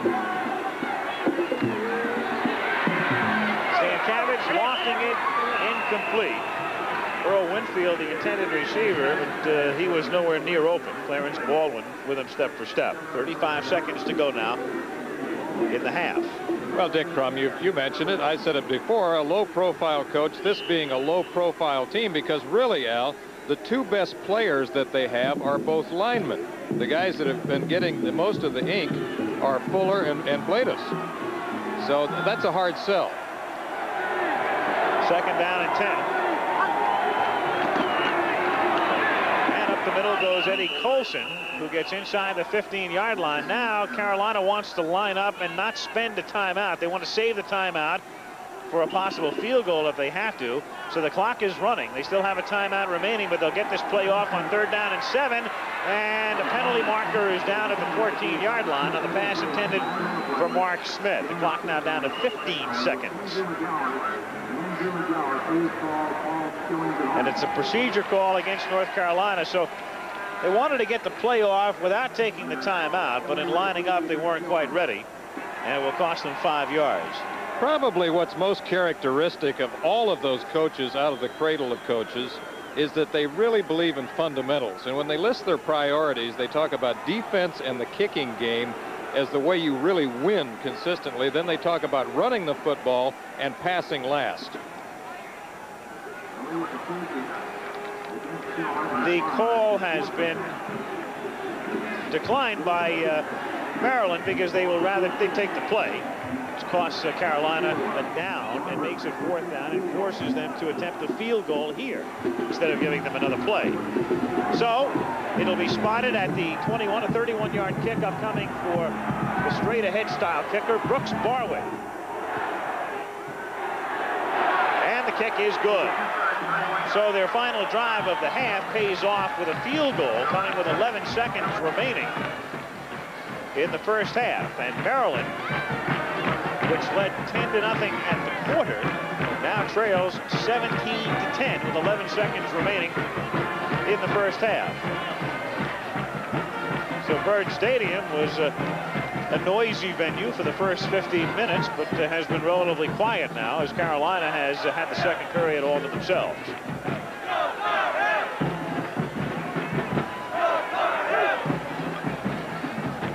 Reminder, coming up, Battle of the Network Stars this Thursday night, featuring some of the stars from all 3 networks, including Heather Locklear. I'll watch. Who they are telling me is a terrific actress from T.J. Hooker and Dynasty. Battle of the Network Stars with the coach. Howard Cosell will be on hand to host it at 8 o'clock Eastern, 7 Central this Thursday night. That's nearly perfect. That's a nearly perfect coach. North Carolina to kick off. The series rubbed off. Yes. Rob Rogers kicking off. Wind at his back. And it's fielded on the 2-yard line, and slipping down there, his knee went down, Tommy Neal, so he has no option. In college football, you can't get up. Your knee goes down, that's the end of the play. I think people watch so much professional football on television that they assume that the guy should get up. But in college football, it doesn't work that way. You're down, you're down. And as far as Maryland is concerned right now, they're not going to attempt any 97-yard bomb into the wind. I think Esiason will be quite content to run the clock out. 9 seconds remaining in the first half. Of course, now that I said that, they'll throw it 60 yards downfield. Against the wind, right. Of course. No, you were right. No sense. I mean, all of the points have been scored downwind today. All 27. Wind blowing left to right. Meanwhile, Carolina figures, well, they'll take a timeout and force Maryland to run one more play, because you don't know what can happen. Fumbled snap, a lot of things can happen. Just ask the New York Giants against the Eagles a few years ago and Herman Edwards. So Carolina figures, why not? Make them run another play, see what happens. Who was the quarterback at the time? I'm trying to remember. It was Pisarcik, wasn't it? Yes, Pisarcik, you're right. Carolina has just spent its last timeout. North Carolina undefeated coming in. 7 wins, no losses. As far as the rest of their schedule, will be the final play now, as Esiason will just put his knee down, as he does, and the time will run out here in the first half. So Maryland led 10-0 at the quarter, but at the half it's 17-10 North Carolina. Will return after this commercial and a message about an upcoming show and a word from our local stations. Ended ingloriously on this bad snap and a fumble recovery by the Terrapins. This was really the big play of the first quarter, as number 29, Bob Gunderman, comes in and pounces on the loose football after the aforementioned bad snap, and that gave Maryland perfect field position to set up this touchdown by tailback Willie Joyner. And watch the blocking of Solt particularly, and Haraka on the left side as he starts outside, cuts back, does a spin, and goes into the end zone for Maryland's first score. Atkinson added a field goal, made it 10-0, but then Carolina got on the board on this pass, and good move by Mark Smith for the touchdown, 13 yards. Well, it's part of their quick passing game, and watch what Smith does so well here. He runs a quick out route and then comes back to the inside. He loses 2 defenders right there, a limp leg and a juke chip, and he bounds into the end zone for a great score for the Heels. That made the score 10-7, and Carolina took the lead on this pass to Griffin. Perfect timing. Larry Griffin has a tough catch to make here because he's on the fade route, and he has to look back into the sun. And there he is right there with a great catch. Barwick added a field goal at 17-10. All the points have been scored with the win. Any surprises in the first half as far as you're concerned, Lee? No, actually, it was pretty much of a textbook game plan for both teams, because we said it initially that we felt that Maryland would have to challenge North Carolina at the line of scrimmage. They did that very successfully in the first quarter, but then North Carolina came back and did what they do best in the second quarter. That's dominate with their tailback-oriented offense, and particularly were able to control the line of scrimmage with their massive offensive front wall. Quickly, I think we'll see more of Horton. We saw Anthony almost the whole first half in tailback. Because of the fact that they got down, they feel that Anthony is a better receiver, and so they used him more. I think now that they're in the lead, we're going to see Horton more in the second half. Should be a good second half upcoming from College Park. Carolina leading 17-10. We'll be right back. Michaels and Lee Grosskopf, College Park, Maryland, and the second half about ready to begin. Now in the second half, the wind, which is such a big factor today, gusting at close to 20 miles per hour. As you look at the stats, will be blowing at the back of North Carolina. Look how things changed in the second quarter. Remember, at the end of the first quarter, North Carolina had only 37 yards rushing. Now they have taken charge. They're playing their kind of game. Look how the time of possession changed as a result of the dominating ground game in the second quarter. And again, as was the case in the second quarter, now Maryland's going to receive, and they will go into the wind, will Maryland, as we begin the second half. And the kick by Rogers is 5 yards deep, and Neal's going to come out with it, and he gets out past the 20 and then fumbles the ball at the 22-yard line, and a big pile up there, and Maryland has it back. So Neal made a somewhat injudicious choice to begin with. He was pinned into the corner of the end zone. He came out, and then he's lucky that Maryland winds up keeping possession. line for North Carolina defensively. There's the big man, William Fuller, All-America candidate. Ronnie Snipes does a nice job in the middle. Johnston has been hurt. Battle saw a lot of action first half. Griffin, one linebacker. Mike Gamoon, number 37, along with Bill Shepard. On first down, through the middle. And out to the 29 goes Willie Joyner. Gain of close to 7. Bill Shepard, number 23, made the tackle. Secondary for Carolina, Larry James, one corner. And they've got Walter Black, who also returns kicks on the other side.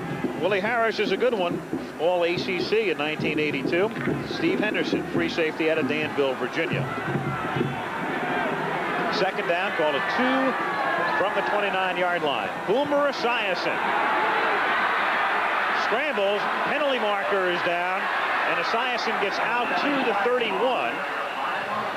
Close to what would have been a first down, but let's see. We might have a holding call on Badonic, number 40. What was happening is that Fuller was coming in, number 95, and putting the pressure, beginning to put the pressure on Esiason, and the only way Badonic could hold him off was to hold him, literally. That appears to be the call. Way to hold him is to hold him. Got to know when to hold him, know when to fold him, don't you? Could maybe develop a song out of that. Very possible. Soon to be a major motion picture. Meanwhile, the Terps will be pinned back inside the 20. Courtney Moss. Holding on the red. Second down. Maryland offense, Esiason, Badonic taking Daddy-O's place. Joyner is the big running back. Hill and Davis are the wideouts, and they've been relatively silent. And they're the guys who lead the way up front.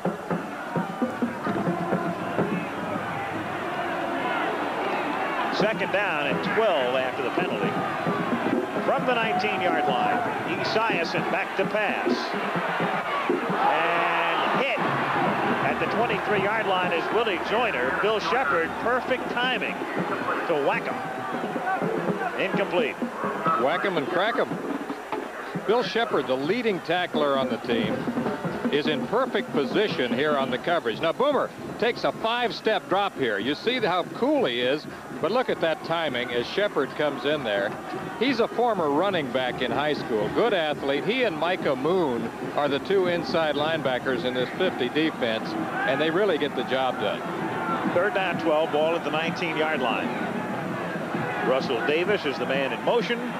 Esiason is under some pressure, sets up the screen. It's Badonic, gets a block and gets out to the 35-yard line. So they turn a 3rd and 12 into a first down, and Willie Joyner helped clear the way for him. Nice block by Joyner.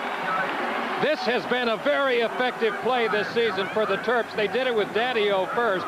It's a quick developing screen to the fullback. Now you see right now, Badonic already has a lane. Willie Joyner throws a key block that springs him. He goes up that lane, and now they have a first down. And that's the first down they have picked up going in this direction. Going into the wind. Just looking at the flags, the breeze may be dying down a little bit here in the third period. First down from the 35-yard line. Play action, Esiason going against the grain and throws complete at the 40-yard line to Greg Hill. Tough pass for a left-handed quarterback to roll right, and he was right on the money with it.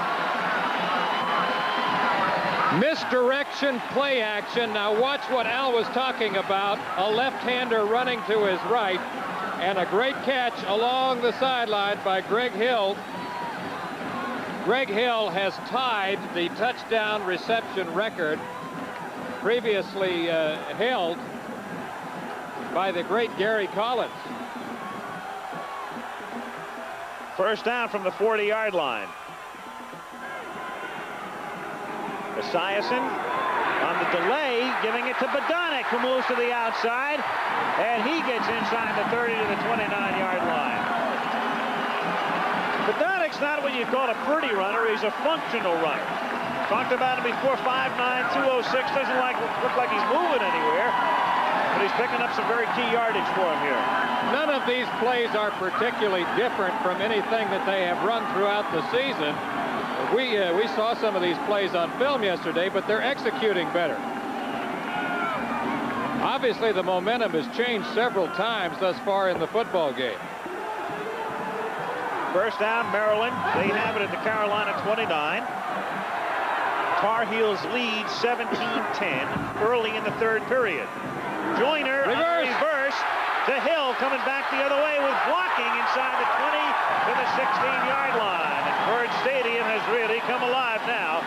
Micah Moon making the stop, a gain of 13 and the first down at the 16, and we'll look at it from the ground. Here's the reverse from a low angle, and it looks initially like it's going to be a sweep.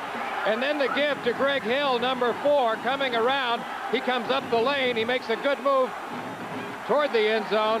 Glover, number 70, is the man who finally brings him down, or makes a good block to spring Greg Hill. First down. Joyner is the I-back. Badonic is the up-back. First and 10 from the 16. Joyner, a yard or so. Dennis Barron in the middle, number 92, a freshman out of Wilson, North Carolina, making the stop along with Micah Moon. You mentioned the noise levels. It got very quiet here in the second quarter. Now it is really starting to go crazy here in Byrd Stadium. There seems to have been a little bit of a jinx for Maryland. Whenever the crowd gets over 50,000, they seem to lose. And they would like to break that jinx today. Oh, my. Second down at 9. Esiason rolling and looking and throwing and incomplete. Russell Davis was running out of room. The coverage was very good, and the pressure was also on Esiason. You see again, though, that Boomer can throw on the dead run going to his right, which is tough for a left-handed passer. As you see his numbers reflected there, 5 of 13. This is a combination route. Hill coming to the inside, Davis going back to the outside, and then Hill, too, comes back outside. And that was very close to being a touchdown. Good coverage that time by the Heels. Key play here coming up for Maryland. They're down by 7, 3rd and 9 from the 15-yard line. Straight drop, Esiason double clutches, then throws to Badonic, who gets inside the 5 and scores.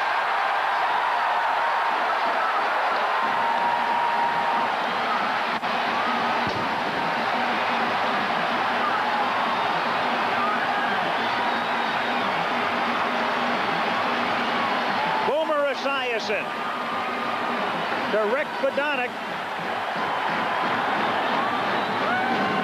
from 15. The double clutch you talked about is what really sets this up. A pump fake sets it up so that Badonic can come around the linebacker, catch the ball, and then he's got a lane to the end zone right there as this crowd has gone crazy here in Byrd Stadium in the third quarter.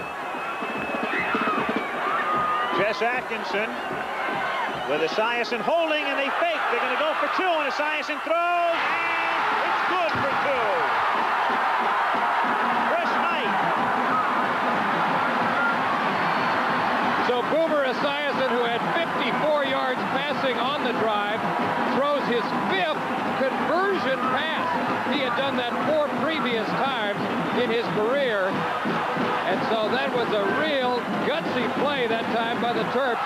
And they lead now 18-17. Watch the pump fake here by Esiason that sets up this quick screen. See, right there, the pump fake, that sets it up for Badonic, and he's able to make one quick move inside, back outside. Good block by Benson, number 61, springs him. And then they fake the conversion, instead go for 2. That pays off, and the Terps lead by 1 with 11:14 to go in the third quarter.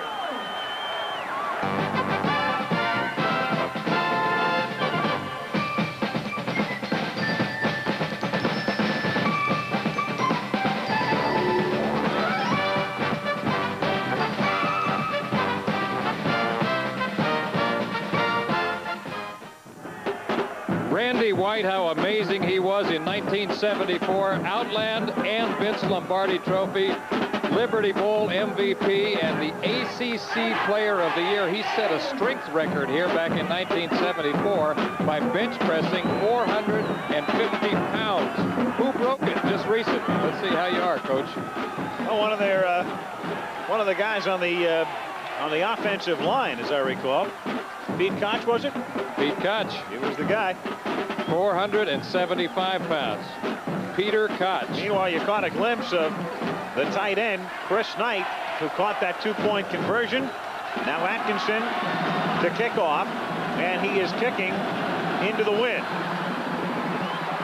High hanging kick that floats down and is taken by Mark Smith at the 8, and Smith gets out past the 25, 30, and runs out of bounds at the 37-yard line. Run out by Bob Gunderman. Sports quiz. Discretion is the better part of what? Something to do with valor. What do I want? A trip to Maui or what? Here today, gone to Maui. Right. Numbers on the Terrapins drive.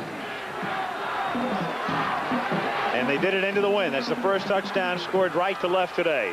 Now Carolina, first possession, second half. And it's Anthony who takes it out to the 40-yard line, and he is stopped by Peter Koch. So Anthony, who saw most of the action in the first half, we saw Horton come in on the last series, starts the second half with a gain of about 3. Look at those numbers. That is incredible. 76 zip in the second half. In 3 games, but they've already given up 7 now, or 8, in fact, in the second half today. Second down and 7 from the 40-yard line, and it's Anthony again. Gain of 2.5 to 3 out to the 43-yard line, and Jimmy Joyce, number 99, makes the stop.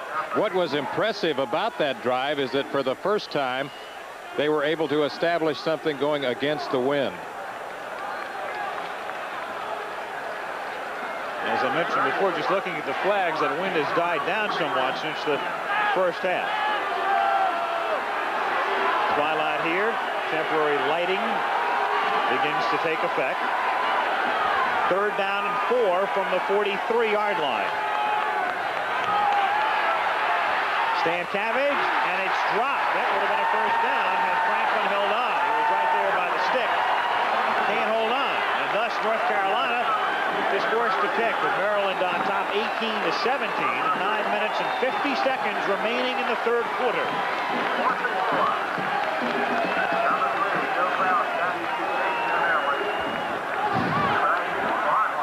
Tommy Barnhart to do the kicking. Good high long kick fielded by Kraus at the 10, and he can't go anywhere. So Kraus is dropped at the 10-yard line. Good kick, 46 yards, 9:39 to go third period. And the Terrapins lead 18 to 17. In the twilight in College Park, Maryland. Getting chilly. Temperature was up around 60, 62 degrees at game time. I'm sure we're down in the low 50s right now. Maryland has the ball. At the 10, first and 10. They lead 18 to 17. Boomer Esiason turns and gives the ball to Podonick. Out to the 16-yard line goes Podonick, stopped by Walter Black. Again for late tuners in, the number 1 fullback for Maryland, Dave Daddio, injured, separated shoulder last week. Thus Podonick, who had been seeing a good deal of action in the reserve role, was moved to the first team fullback slot and played a very key role on that last drive. Second down and 4 from the 16-yard line. Some movement. You can see it. Left tackle, number 57 was the man. Greg Haraka lifted up, and that'll cost him 5 yards.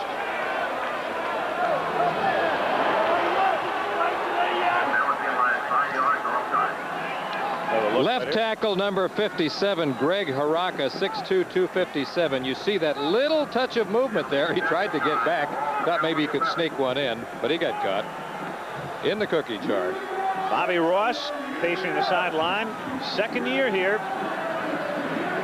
Took over before the start of the 1982 season. We've got a penalty marker with Joyner carrying. And Fuller is the man who stops him, and a marker was thrown at the inception of the play at the 11-yard line. Looked like Haraka might have moved again. Could be. Procedure against Maryland.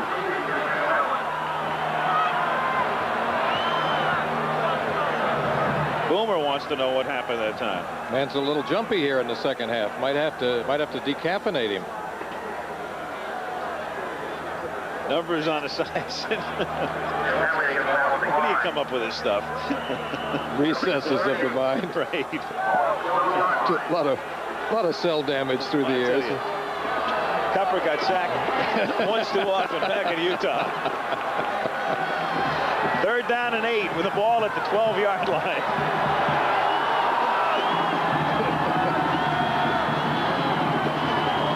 And again, you're going to have another procedure call. This is Badonic. It was a long count. You could see Badonic that time rising up. So for the 3rd play in a row, Maryland is out of sync. Interesting game, isn't it? The way they can look so sharp on that last drive, and they can't even snap the ball without getting a penalty here on 3 successive plays. Is this the ebb or is this the flow? Yeah, this is the recesses. The official call is illegal motion on the last play. It has been declined. They'll take the down, Will Carolina, and that will force Maryland to punt.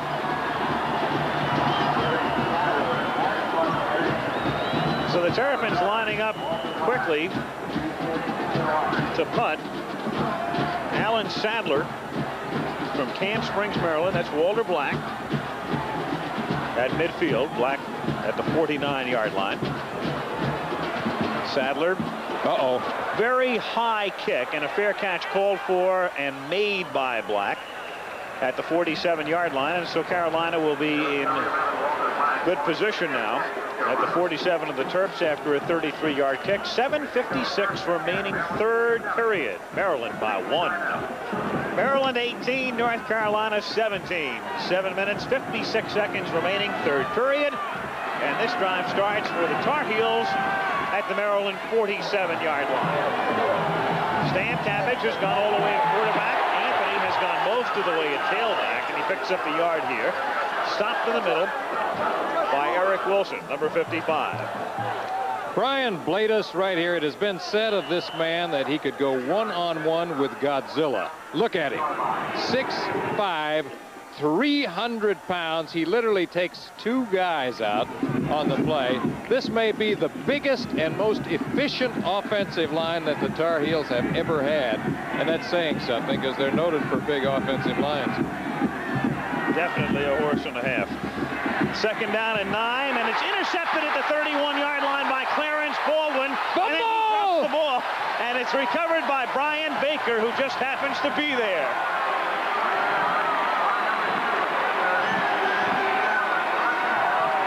So Maryland gets it right back at the 30-yard line. At the 35-yard line is where they'll spot it. Smith Intended for number 45, Mark Smith. Clarence Baldwin, number 23, who ranks nationally in pass interceptions. He had 5 coming into today's game. Steps right in there and gets a key interception. Now watch what happens right here. The ball is stripped away by Arnold Franklin, and here comes Brian Baker, number 2, to pounce on the football. From the 35, Esiason will go right to the air. Over the middle, it's complete out to the 45-yard line to Bill Rogers, and very close to a 1st down. Willie Harris made the stop. There again is Clarence Baldwin out of Hyattsville, Maryland. And that's his 6th interception of the season.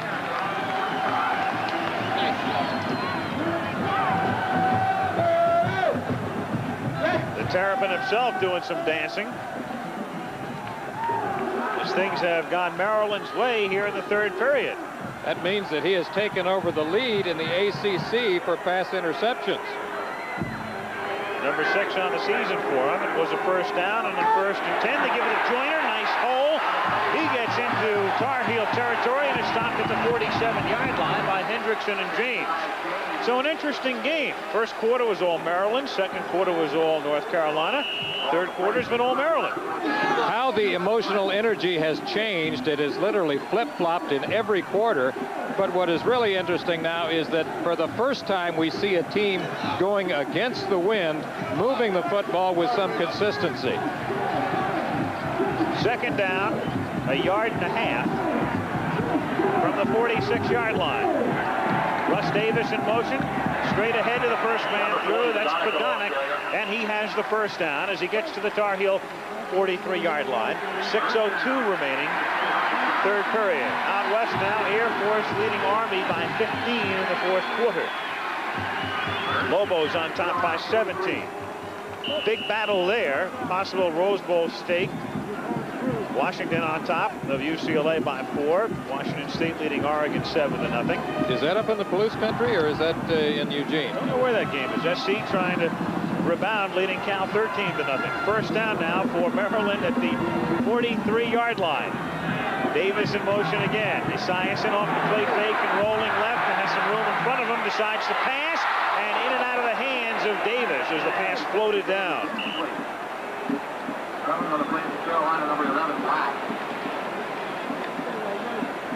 Second down upcoming. Russell Davis is 6'5". He has the size you like, good speed. He's a strider. Now what he's going to do here is that he sees Boomer in trouble and he takes off deep. Now momentarily he looks open, but here comes the coverage by Walter Black and Micah Moon, number 39, and the ball is stripped away from him. Boomer Esiason 7 out of 16 for 94 yards. Second down and 10 at the 43-yard line. Reverse, Russ Davis on the end around in reality, and he gets to the 39-yard line where Walter Black makes the stop, and it will be third down and about 6. He ran about 20 yards to make 1. So third down, 6 yards to go. At the 39-yard line, 5 minutes, 5 seconds remaining, third period. Maryland on top, 18-17. Two teams are unbeaten in conference play. Davis is the man in motion. Esiason looking for that first down. He fakes and throws complete to the 20-yard line. Sean Sullivan, number 89, makes his first catch of the day.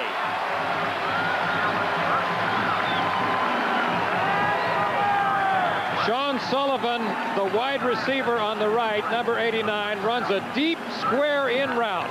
Now he looks and then looks again, and Boomer Esiason really threw about a 30-yard rope that time. Good, hard, low pass. First down, Terrapins at the 21-yard line. First and 10. Pedonic straight ahead, a functional 6, and then second down and 4.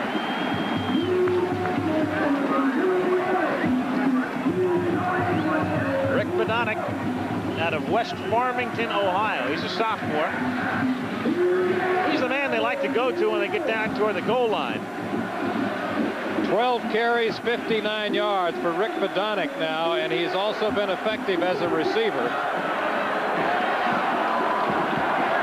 Second down, 4 from the 15. Now it's Joyner back to Pedonic, and he gets close to the 11-yard line and very close to a first down. And it is a first down. So we have had 2 textbook drives here in the third quarter against the wind by the Terps. A nice combination of runs, play action passes, drop back passes. Really the multiplicity and flexibility of the offense of Bobby Ross. He has mixed it up. He has opened up the offense, and that has been advantageous for quarterback Boomer Esiason. Now double tight ends. First down from just outside the 10-yard line. Joyner wrapped up at about the 8. They could conceivably get a first down without a touchdown. As this started just outside the 10-yard line, it'll be second down and 7.5, 8 to go for the first. At about the 8-yard line with 3 minutes remaining, third period. Numbers there for Joyner, who last year, of course, ran for 240 yards. 212 in the second half. Against North Carolina, and did it in Chapel Hill, and won 84 to break a tie in the fourth period. 2nd and 8.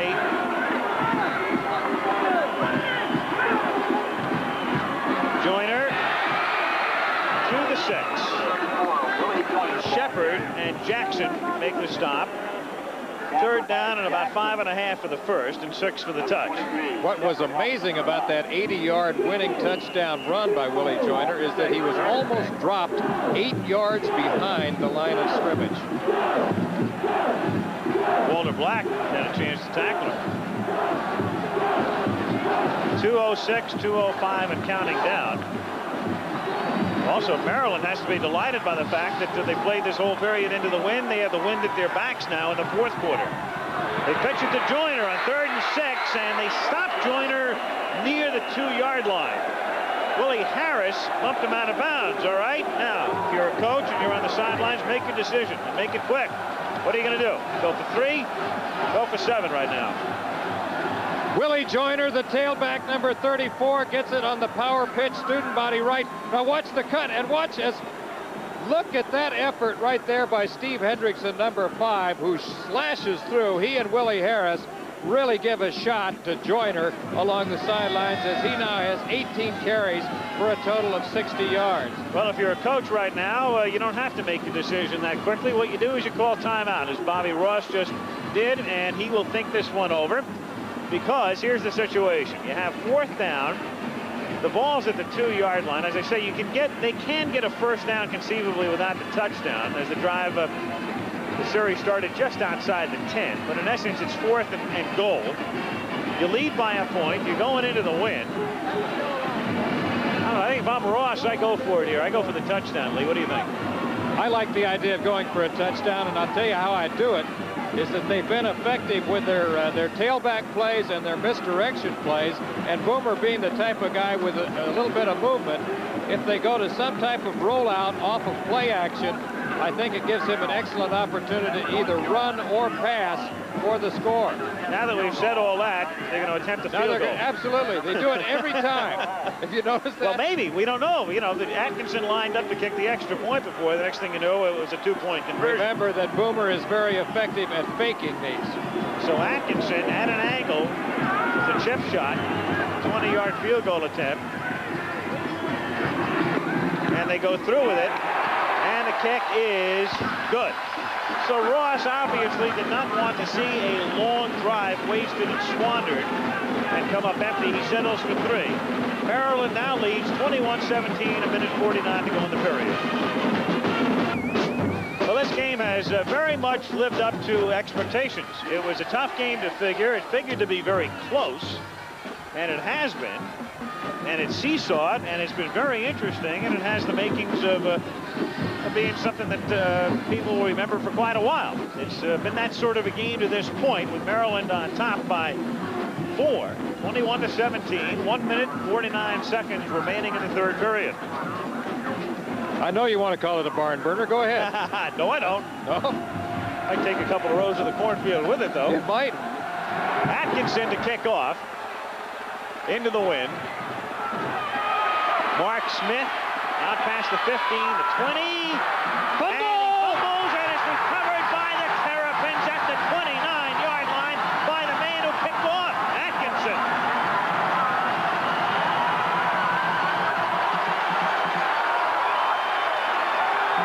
The whole period has been all Maryland.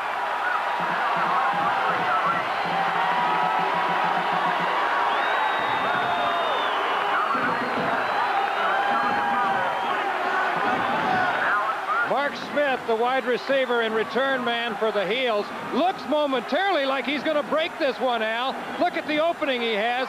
But right here, he loses the ball on his own, and then the kicker, Atkinson, comes along with perfect timing and picks it up. So first down now for Maryland at the 30-yard line. Joyner gets tripped up. Well, I tell you, if he gets by Aaron Jackson, he might go all the way. Jackson tripped them up after a gain of about 8. A minute and a half remaining in the third period. How about that? That's pretty unusual to see a kicker come along and scoop up a fumble. Very few times that I can remember ever seeing that. Especially when you're 5'9". Normally you're back on the bench by the time the play's over. I think if I was 5'9", I'd run and hide. Second down. And let's call it 3 from the 24-yard line. Esiason, that's nice protection. Man wide open. And a touchdown to Sean Sullivan.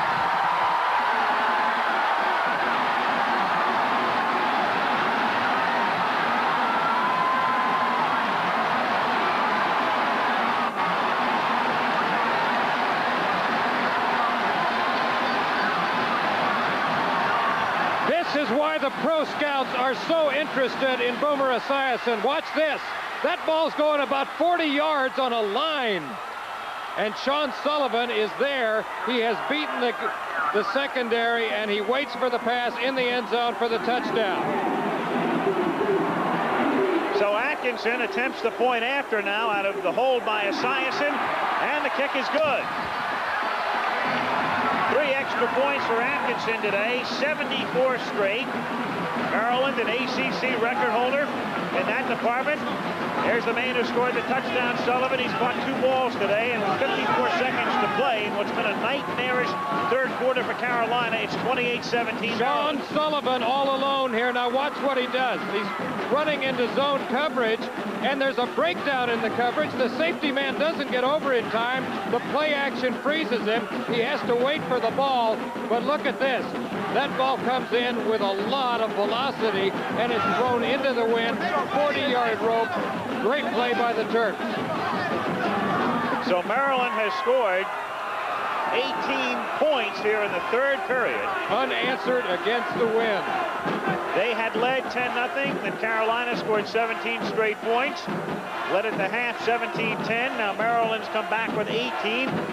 And the Terps lead by 11. Boomer is now 9 out of 18 for 136 yards and 2 touchdowns. And Atkinson will kick off.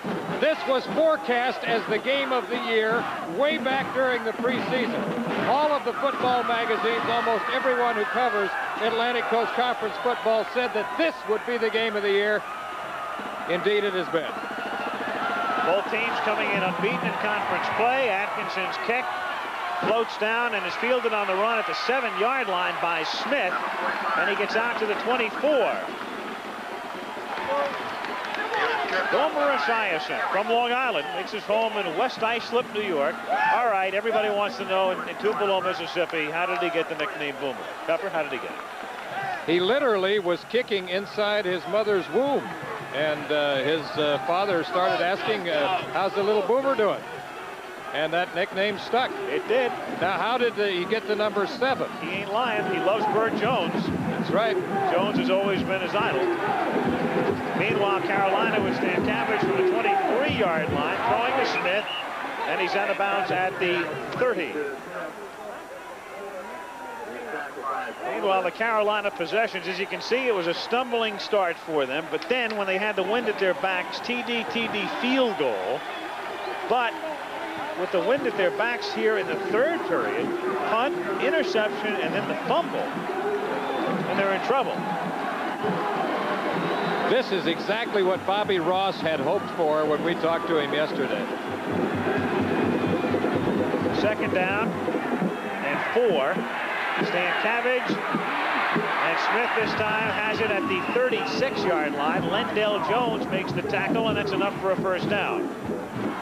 Maryland leading 28-17. That wind is starting to pick up again, and when they turn around here at Byrd Stadium, they'll be going into it in the fourth period. There are no permanent lights, by the way, at Byrd Stadium, as those of you around the area know, but the Musco Lighting Company from Iowa, they brought their lamps in, and it's quite a sight. It really is to walk into these stadiums week after week as we do and see the job that they can do with temporary lighting. First down from the 36-yard line. Ethan Horton is back in the game. works his way out to the 44-yard line on what will be the final play of the third quarter. And so when the fourth quarter commences, it will be 2nd down and 2 for Carolina. But the third period belongs to the Terps.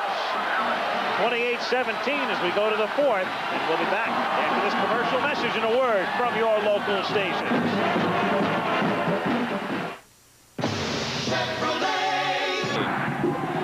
Well, the four fingers means, according to Maryland, they think the fourth period will be theirs. The third period certainly was. As we go to the fourth, Al Michaels and Lee Groscup with you at Byrd Stadium in College Park, Maryland. Maryland 28, North Carolina 17. It is 2nd down 2 for Carolina from their own 44-yard line.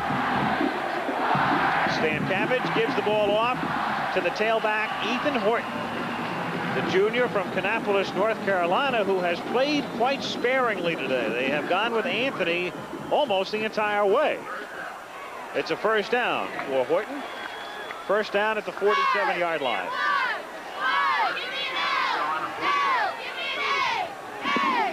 North Carolina coming in third ranked in both polls, 7-0. Maryland 10th in one, 13th in the other.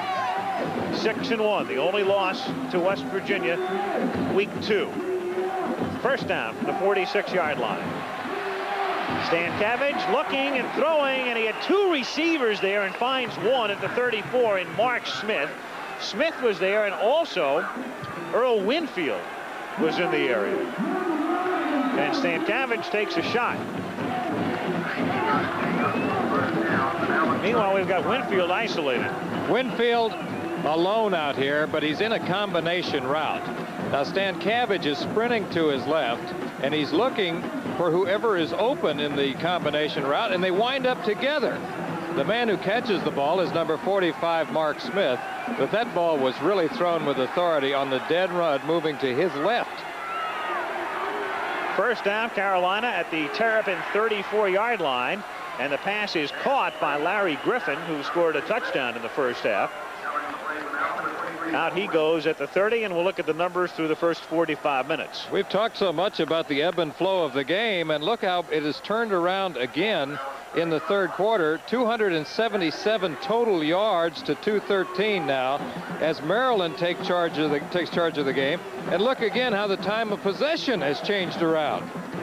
So it's been 3 different quarters. 2nd down and 6 at the 30.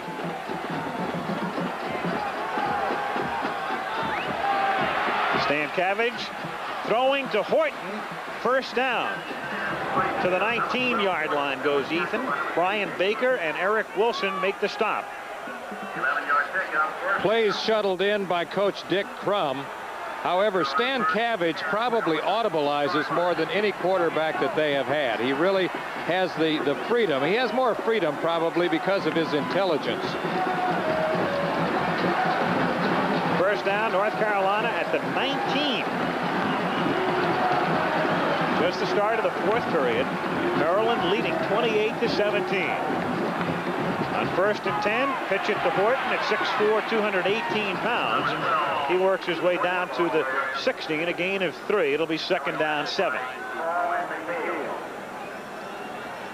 Scott Stan Cabbage, who saw quite a bit of action in a reserve role over the past 3 years. He's been the backup to Rod Elkins.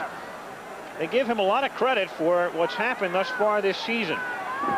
They feel that he's the best stand-up passer that they've had in a long time. Elkins was more of a scrambler, but Stan Cabbage, really a high percentage passer, throws the intermediate stuff best, but he's a good move man, and he's good with play action, very intelligent and resourceful. That's Horton now on 2nd down and 7, who chugs his way down to about the 11-yard line. Ethan Horton, who played hardly at all in the first half, we talked about this at halftime. They felt that Tyrone Anthony is a better receiver, and since the team got down, that they might have to do more passing. Now it doesn't seem to matter, though, because even though they're trailing in the game, they are running. So I think what they would like to do is that they would like to get a touchdown now and then get the ball back and systematically churn it down for one more touchdown, and then they would win the football game. No need to panic. Plenty of time. They're moving well. 3rd down, 1.5 yards. And stop at the 10-yard line is Horton. It's going to be very close to a first down, depending on the spot by the official. Horton, as we told you earlier, but if you're joining us late, actually emerged in this very game 2 years ago when he was a freshman, recruited originally as a quarterback. He came to life in this game and then was the hero of the game that was never seen. The Fog Bowl, the Gator Bowl that you covered with Ara Parseghi in the end of 1981. And then he had a Snow Bowl game in the Sun Bowl against Texas. Meanwhile, it is 4th down and less than 1. They're going to go for it, but they want to talk about it. So timeout, North Carolina, 12:01 to go in the game. Maryland leads by 11. Maryland 28, North Carolina 17. 12 minutes, 1 second remaining in the game, and up come the Tar Heels for 4th and inches now at the 10-yard line. They give it to Horton, and no problem for him. He gets the inches and about a yard more.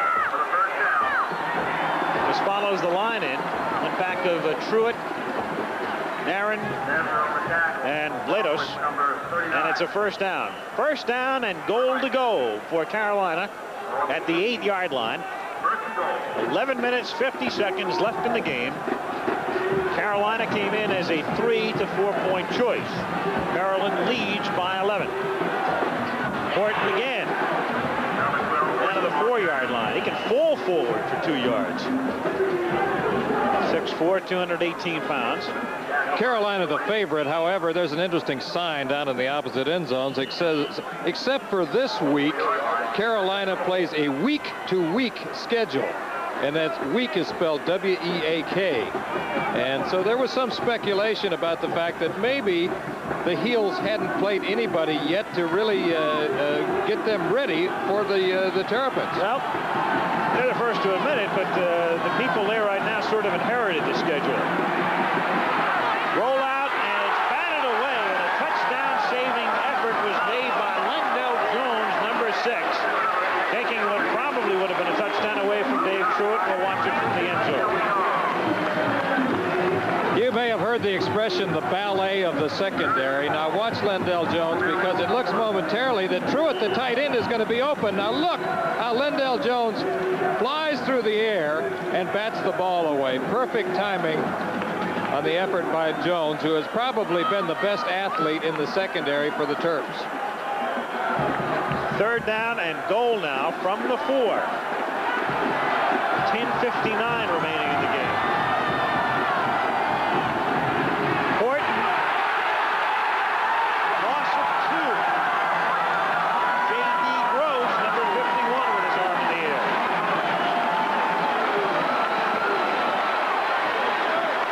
And Eric Wilson, 55, coming off.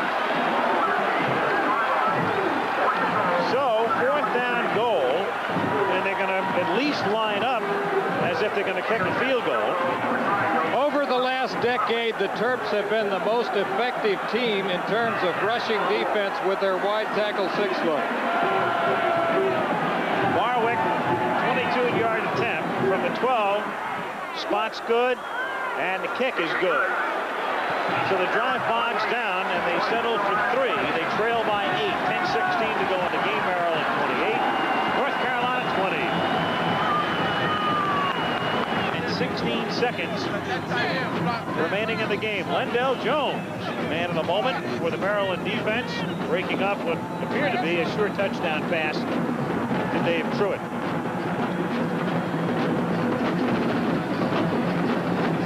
So Carolina, after the field goal, will be kicking off.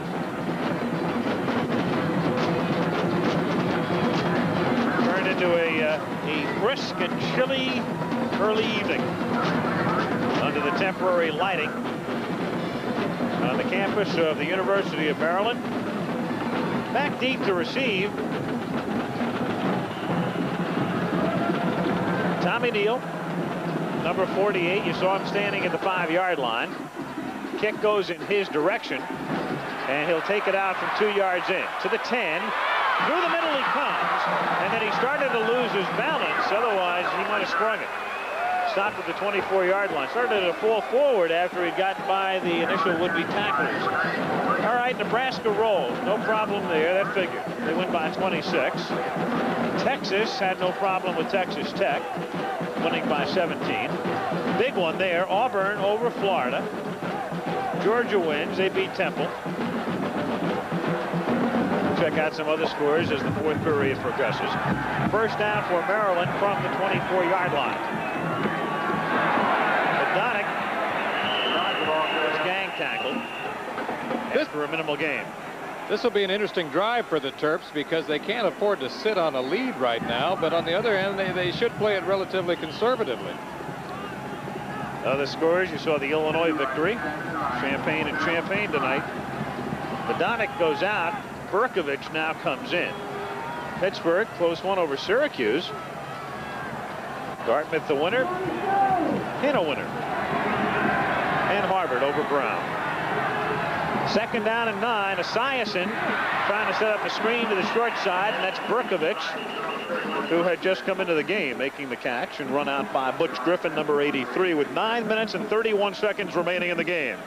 Interesting story in the Big Ten with Mike White's Illinois team, probably Rose Bowl bound.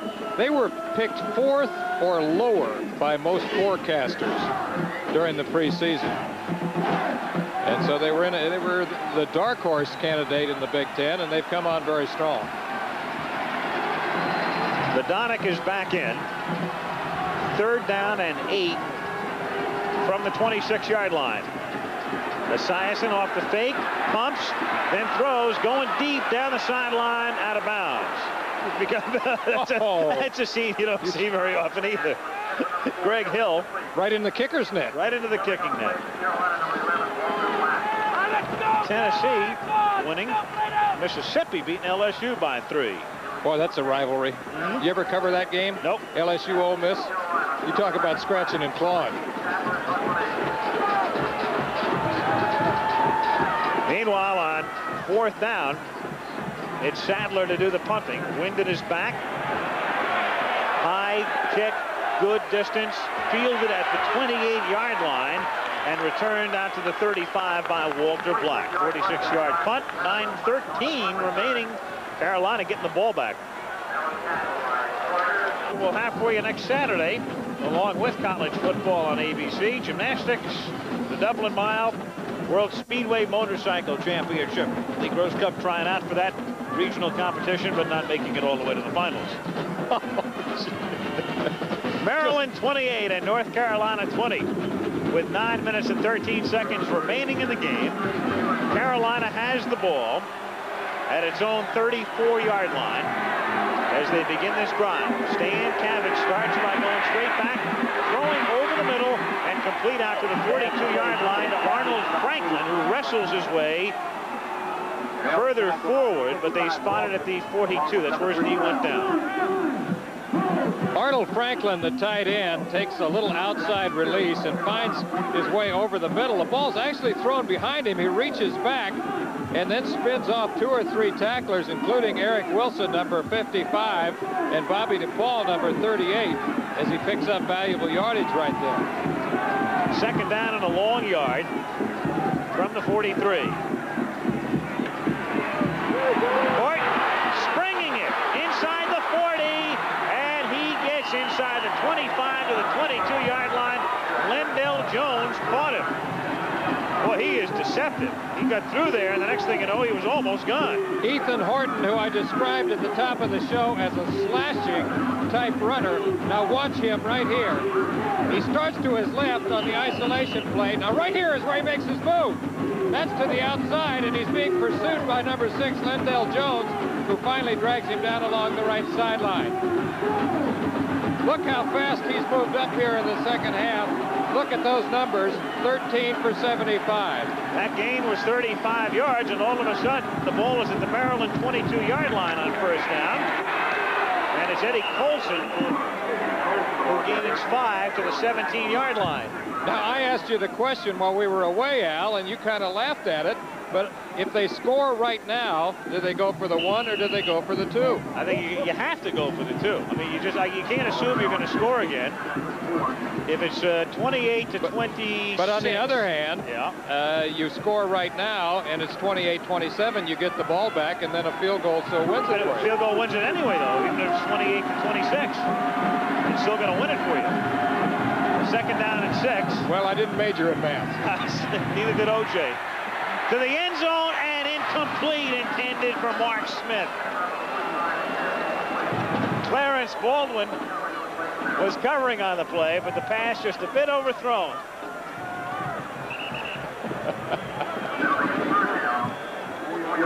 Mark Smith, number 45, is running a route he ran earlier. Coverage by Clarence Baldwin, and he had nearly a touchdown right there. Had that ball been thrown with a little soul, I think they would have had a touchdown. Numbers there for Stan Cabbage. It's third down. 4. It's a long 4 from the 16. Stan Cabbage going into traffic, and do they get a penalty call? No. He was double teamed, was Griffin, in the corner of the end zone. Looked like contact might have been made a tad early, but no call. Baker and Baldwin, the men in the area there with him. So, gang, you've got fourth down at the 16. You're talking about a 33-yard field goal attempt, and that's what Dick Crum is thinking right now. As Barwick comes in at an angle now, far hash mark, 23-yard line. Think of the 22. Stan Cabbage will spot it there. 32-yard attempt. The breeze has died down. He'll kick into the wind, but it's not that much of a factor right now. The kick is long enough, and it is no good, however. It's to the right. Wide to the right. So Barwick's kick is wide with 7:34 remaining in the game, and Maryland is able to maintain an 8-point advantage.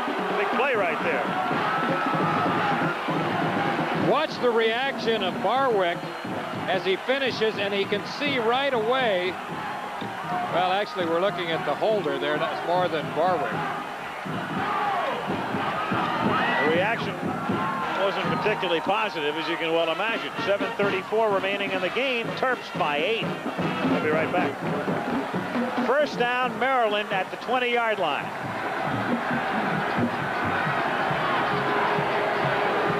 Esiason to Joyner. He fakes the reverse. He keeps, and he has a first down.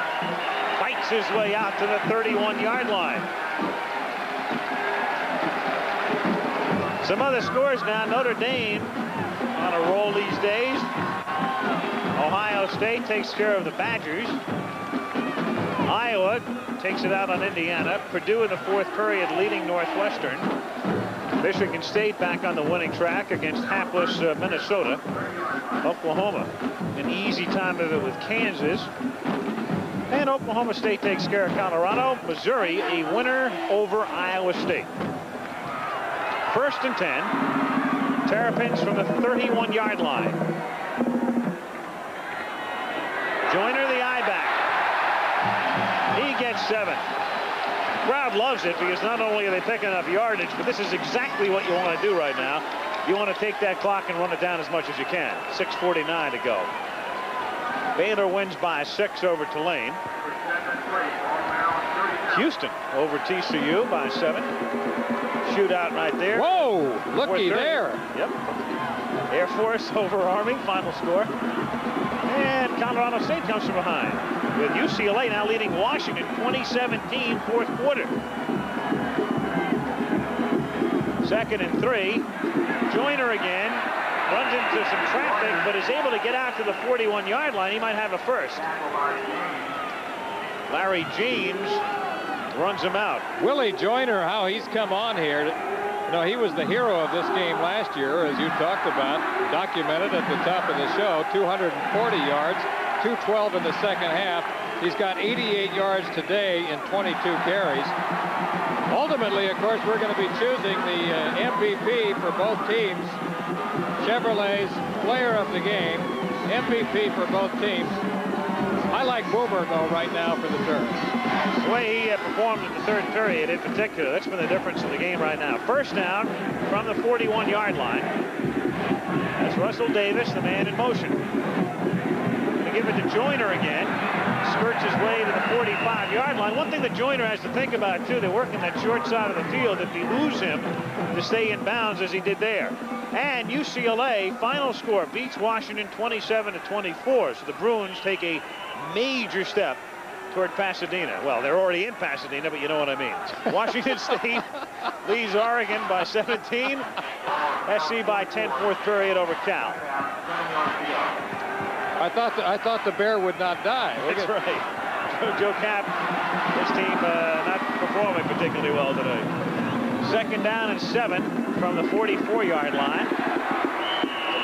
Joyner out to the 46-yard line. Clock is running with 5.5 now to go in the game. So Joyner closing in on a 100-yard day and perhaps a 1,000-yard season before it's all over. Third down and 5. It's a pretty big play coming up right here because it may not seem that critical, but if you get that first down, you can chew up another 2.5, 3 minutes. A little over 5 minutes to go in the game. Third down and 5. And it's Joyner, and he's got the first down as he takes it to the Carolina 46-yard line, and that will enable them to do just as we said, chew up more of that clock, which is now down to 4:57. Joyner again, the guy who really tore it up for him last year. 240 yards in this game for a single game record for the Terps. 212 of it coming in the second half. He started slow today, but now he has 25 carries for 99 yards. Best way to enjoy the game right there. Get to see the replays and the whole bit. First down from the 46-yard line. Badonic, he gets to the 45-yard line. Minimal gain, second down, call it 8. Clock running, 4:20 remaining in the game. As far as timeouts are concerned, Carolina has 2 remaining. Scoreboard list, Maryland is having 3, but I remember they took one earlier in the half. That's wrong. Should have 2. Second down, 8 at the 45-yard line. And a whistle after the snap. There was a whistle. Perhaps a delay of the game. Let's see. Yep. Delay a game. That'll cost them 5.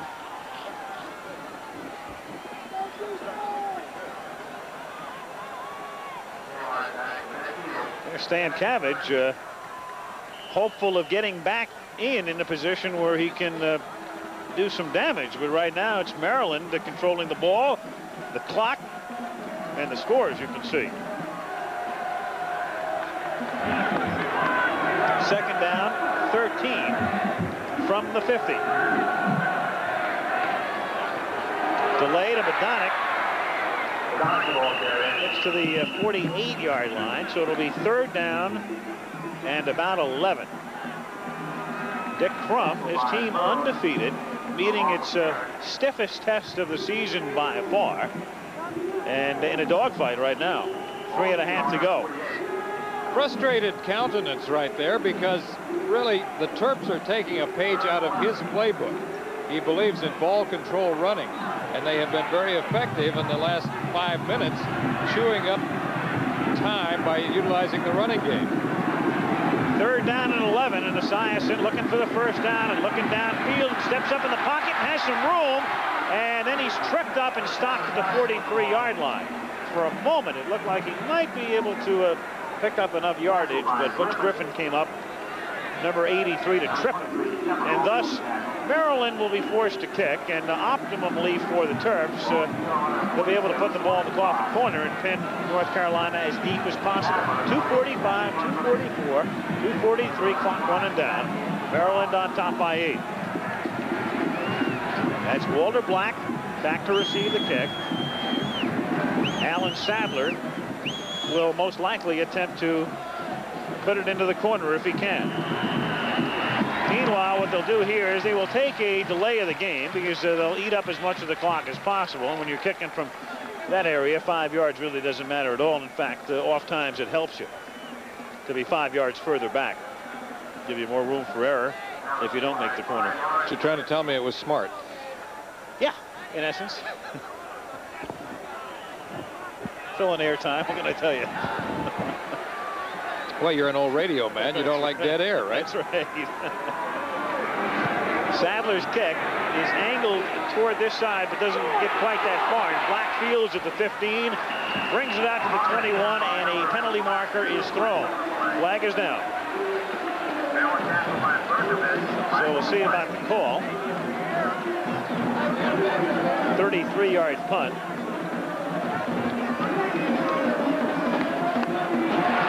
And the penalty is against North Carolina. Meanwhile, Mr. Joyner thinks he's number 1. Yeah, and his team, and 99 yards, 25 carries, just shy of a 4-yard average today for him. He told me yesterday he's always admired Walter Payton, and when I watch him run, I see some of those Walter Payton qualities in him. And the number would reflect the fact that he's enjoyed Walter over the years. 2 minutes and 18 seconds remaining, as you can see. Meanwhile, they are marking off the penalty, which will be assessed against North Carolina.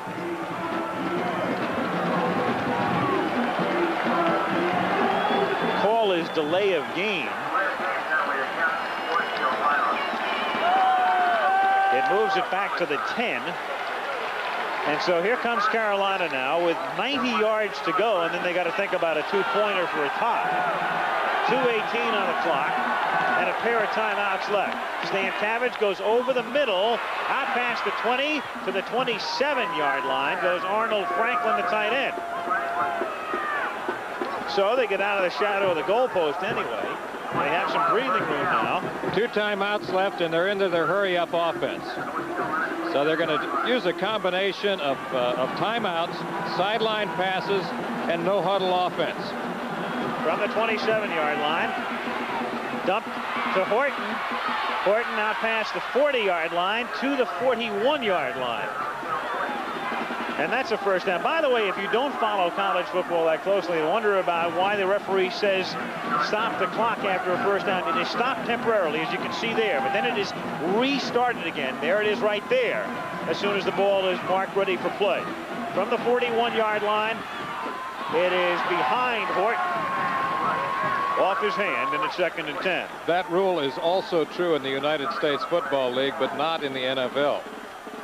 And what it does is it prolongs the game. It's one of the reasons that they're able to run off so many more plays in college football than in the NFL. 2nd and 10, a minute 51 remaining. Maryland on top, 28-20.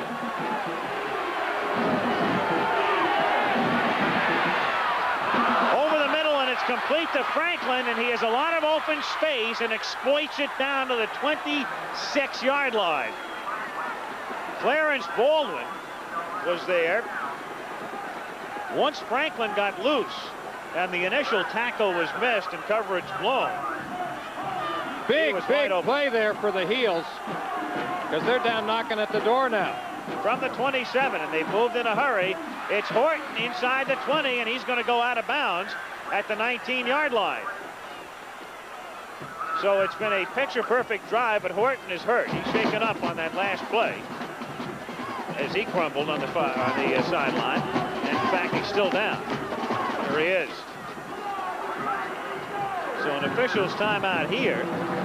Meanwhile, it's been a perfect drive for Carolina, because they've chewed up big hunks of yardage.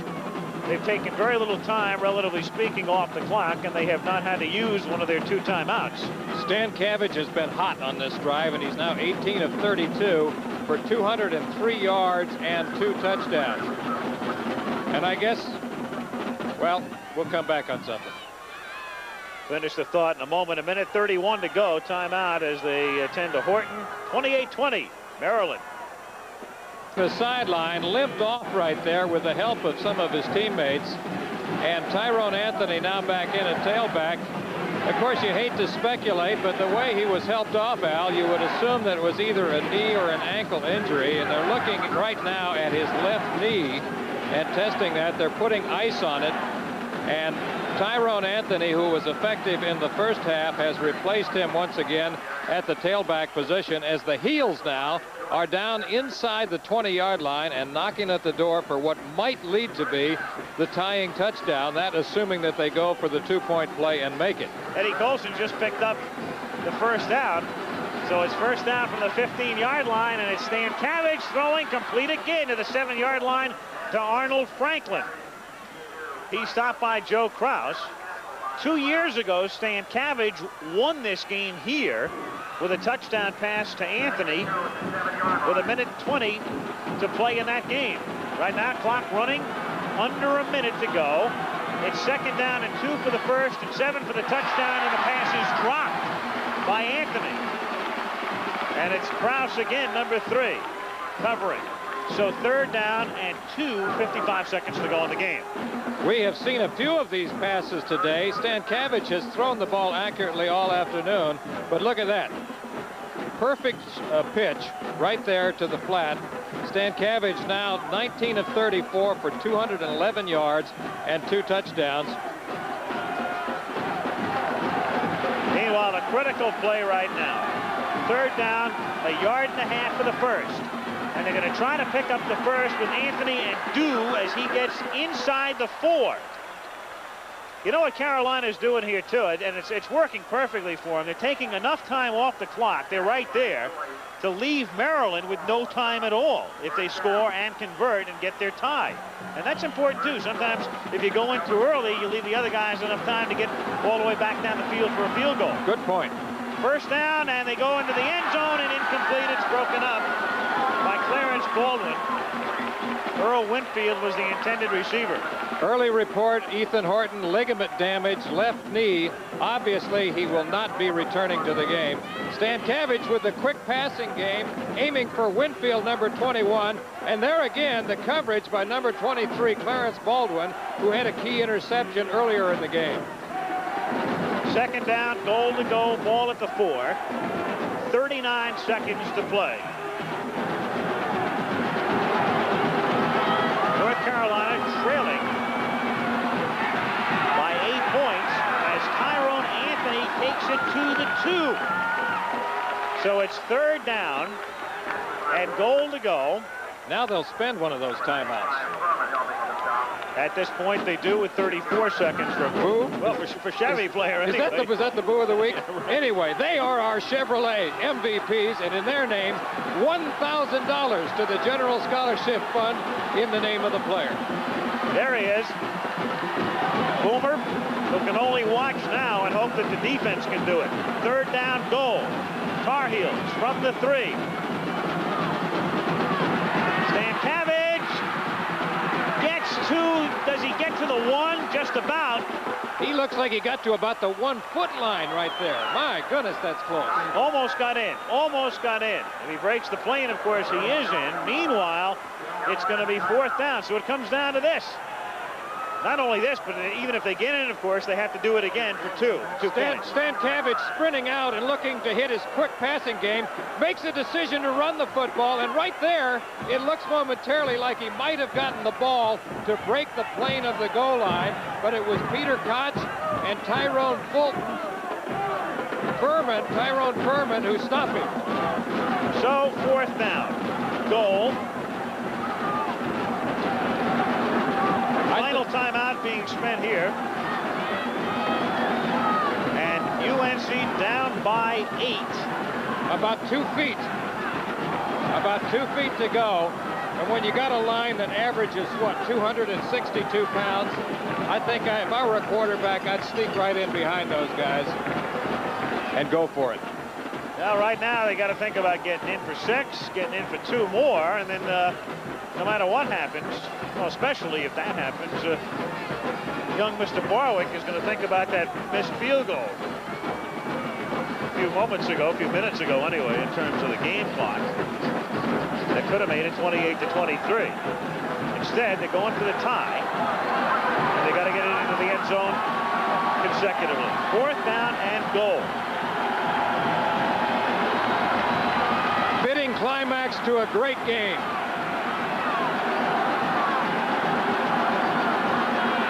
Anthony dives in for the touchdown. So Tyrone Anthony gets it, goes in behind everybody, and scores to make it 28-26 with 22 seconds remaining in the game. How many times have you seen an I-back take the ball and leap like this? We saw Herschel Walker do it many times. Sam Bam Cunningham. It's a great way to get into the end zone. And now WJZ-TV, Channel 13, Baltimore. Type of a sprint out pass or some type of play action pass where Stan Cabbage can attack the corner and have the option of either throwing for it or running for it himself. Also, this is the type of time when you could take a timeout, but they don't have any remaining. Meanwhile, you do have the option where you'd like the ball spotted. And North Carolina has requested the ball to be spotted on the near hash mark, so the wide side of the field will be the right side. And you've got a right-handed passer who prefers to throw on the move running to his right. Think about that. So here's a conversion attempt. Rolls right, throws, no! Anthony couldn't catch it. And the game's not over, but they'll never get the crowd off the field.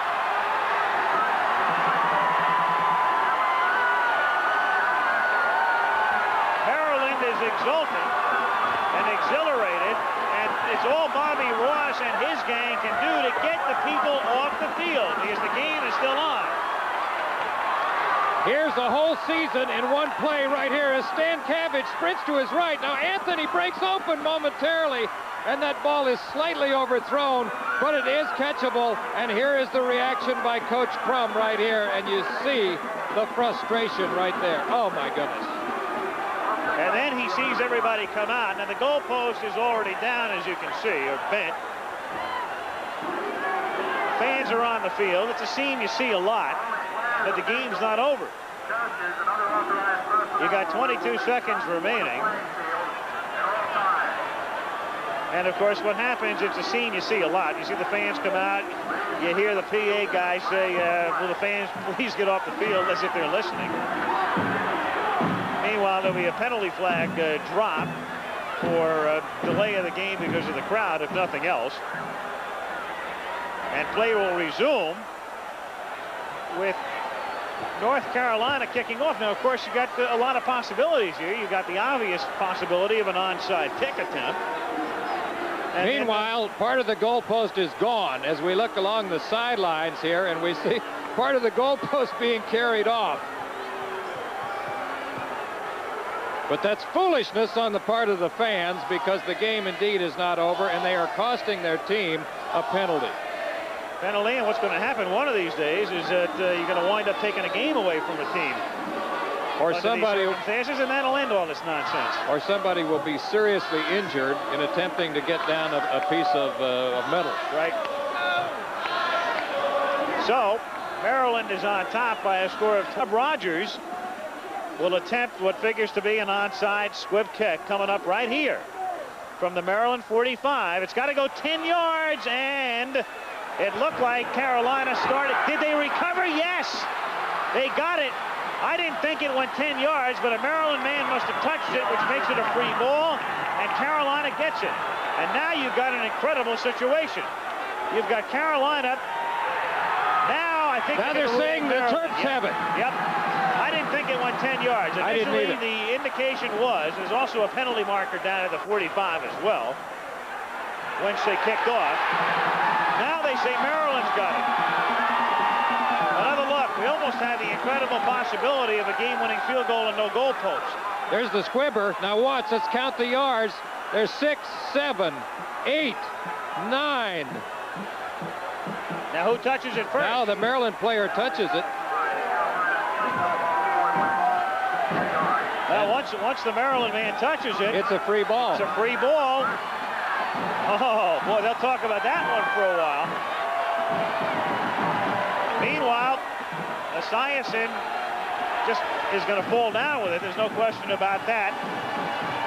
Kelly Hayes, George Hill, great job, guys, up in the booth today. It's been a game they'll talk about for a long time, especially that call on the onside kick at the very end as well. Now the crowd comes out. Clock just ticking down. There's no way it can be stopped. Esiason would love to spend a private moment right now, as he said yesterday, just looking around the stadium and enjoying it. Meanwhile, he's in the middle of a mob scene. It's another story for Stankavage in North Carolina, but it was a great game. Maryland wins it by a score of 28-26. One more look now at a very controversial call at the end of the game. A call that initially went to North Carolina and was changed. They will be talking about this for years and running this back. Watch as the ball comes close to that 10-yard level. 6, 7, 8, 9. Now watch as the ball is touched by a Maryland player at 9.5 yards. And Carolina's number 80, no, it's Sadler who touches it first. But we can't see. Yes, it is. It's Bob Rogers who falls on it for North Carolina. Here it is again. Count them. Count the yards. See the cut? It was touched right there. Very, very controversial call, but a great game. Game of the year of the ACC. So it's over in College Park, and it was one to remember. As Maryland defeats North Carolina, final score, Terrapins 28, Tar Heels 26. We'll be back. The score in a wild one was Maryland 28, North Carolina 26. Travel arrangements made through it, and promotion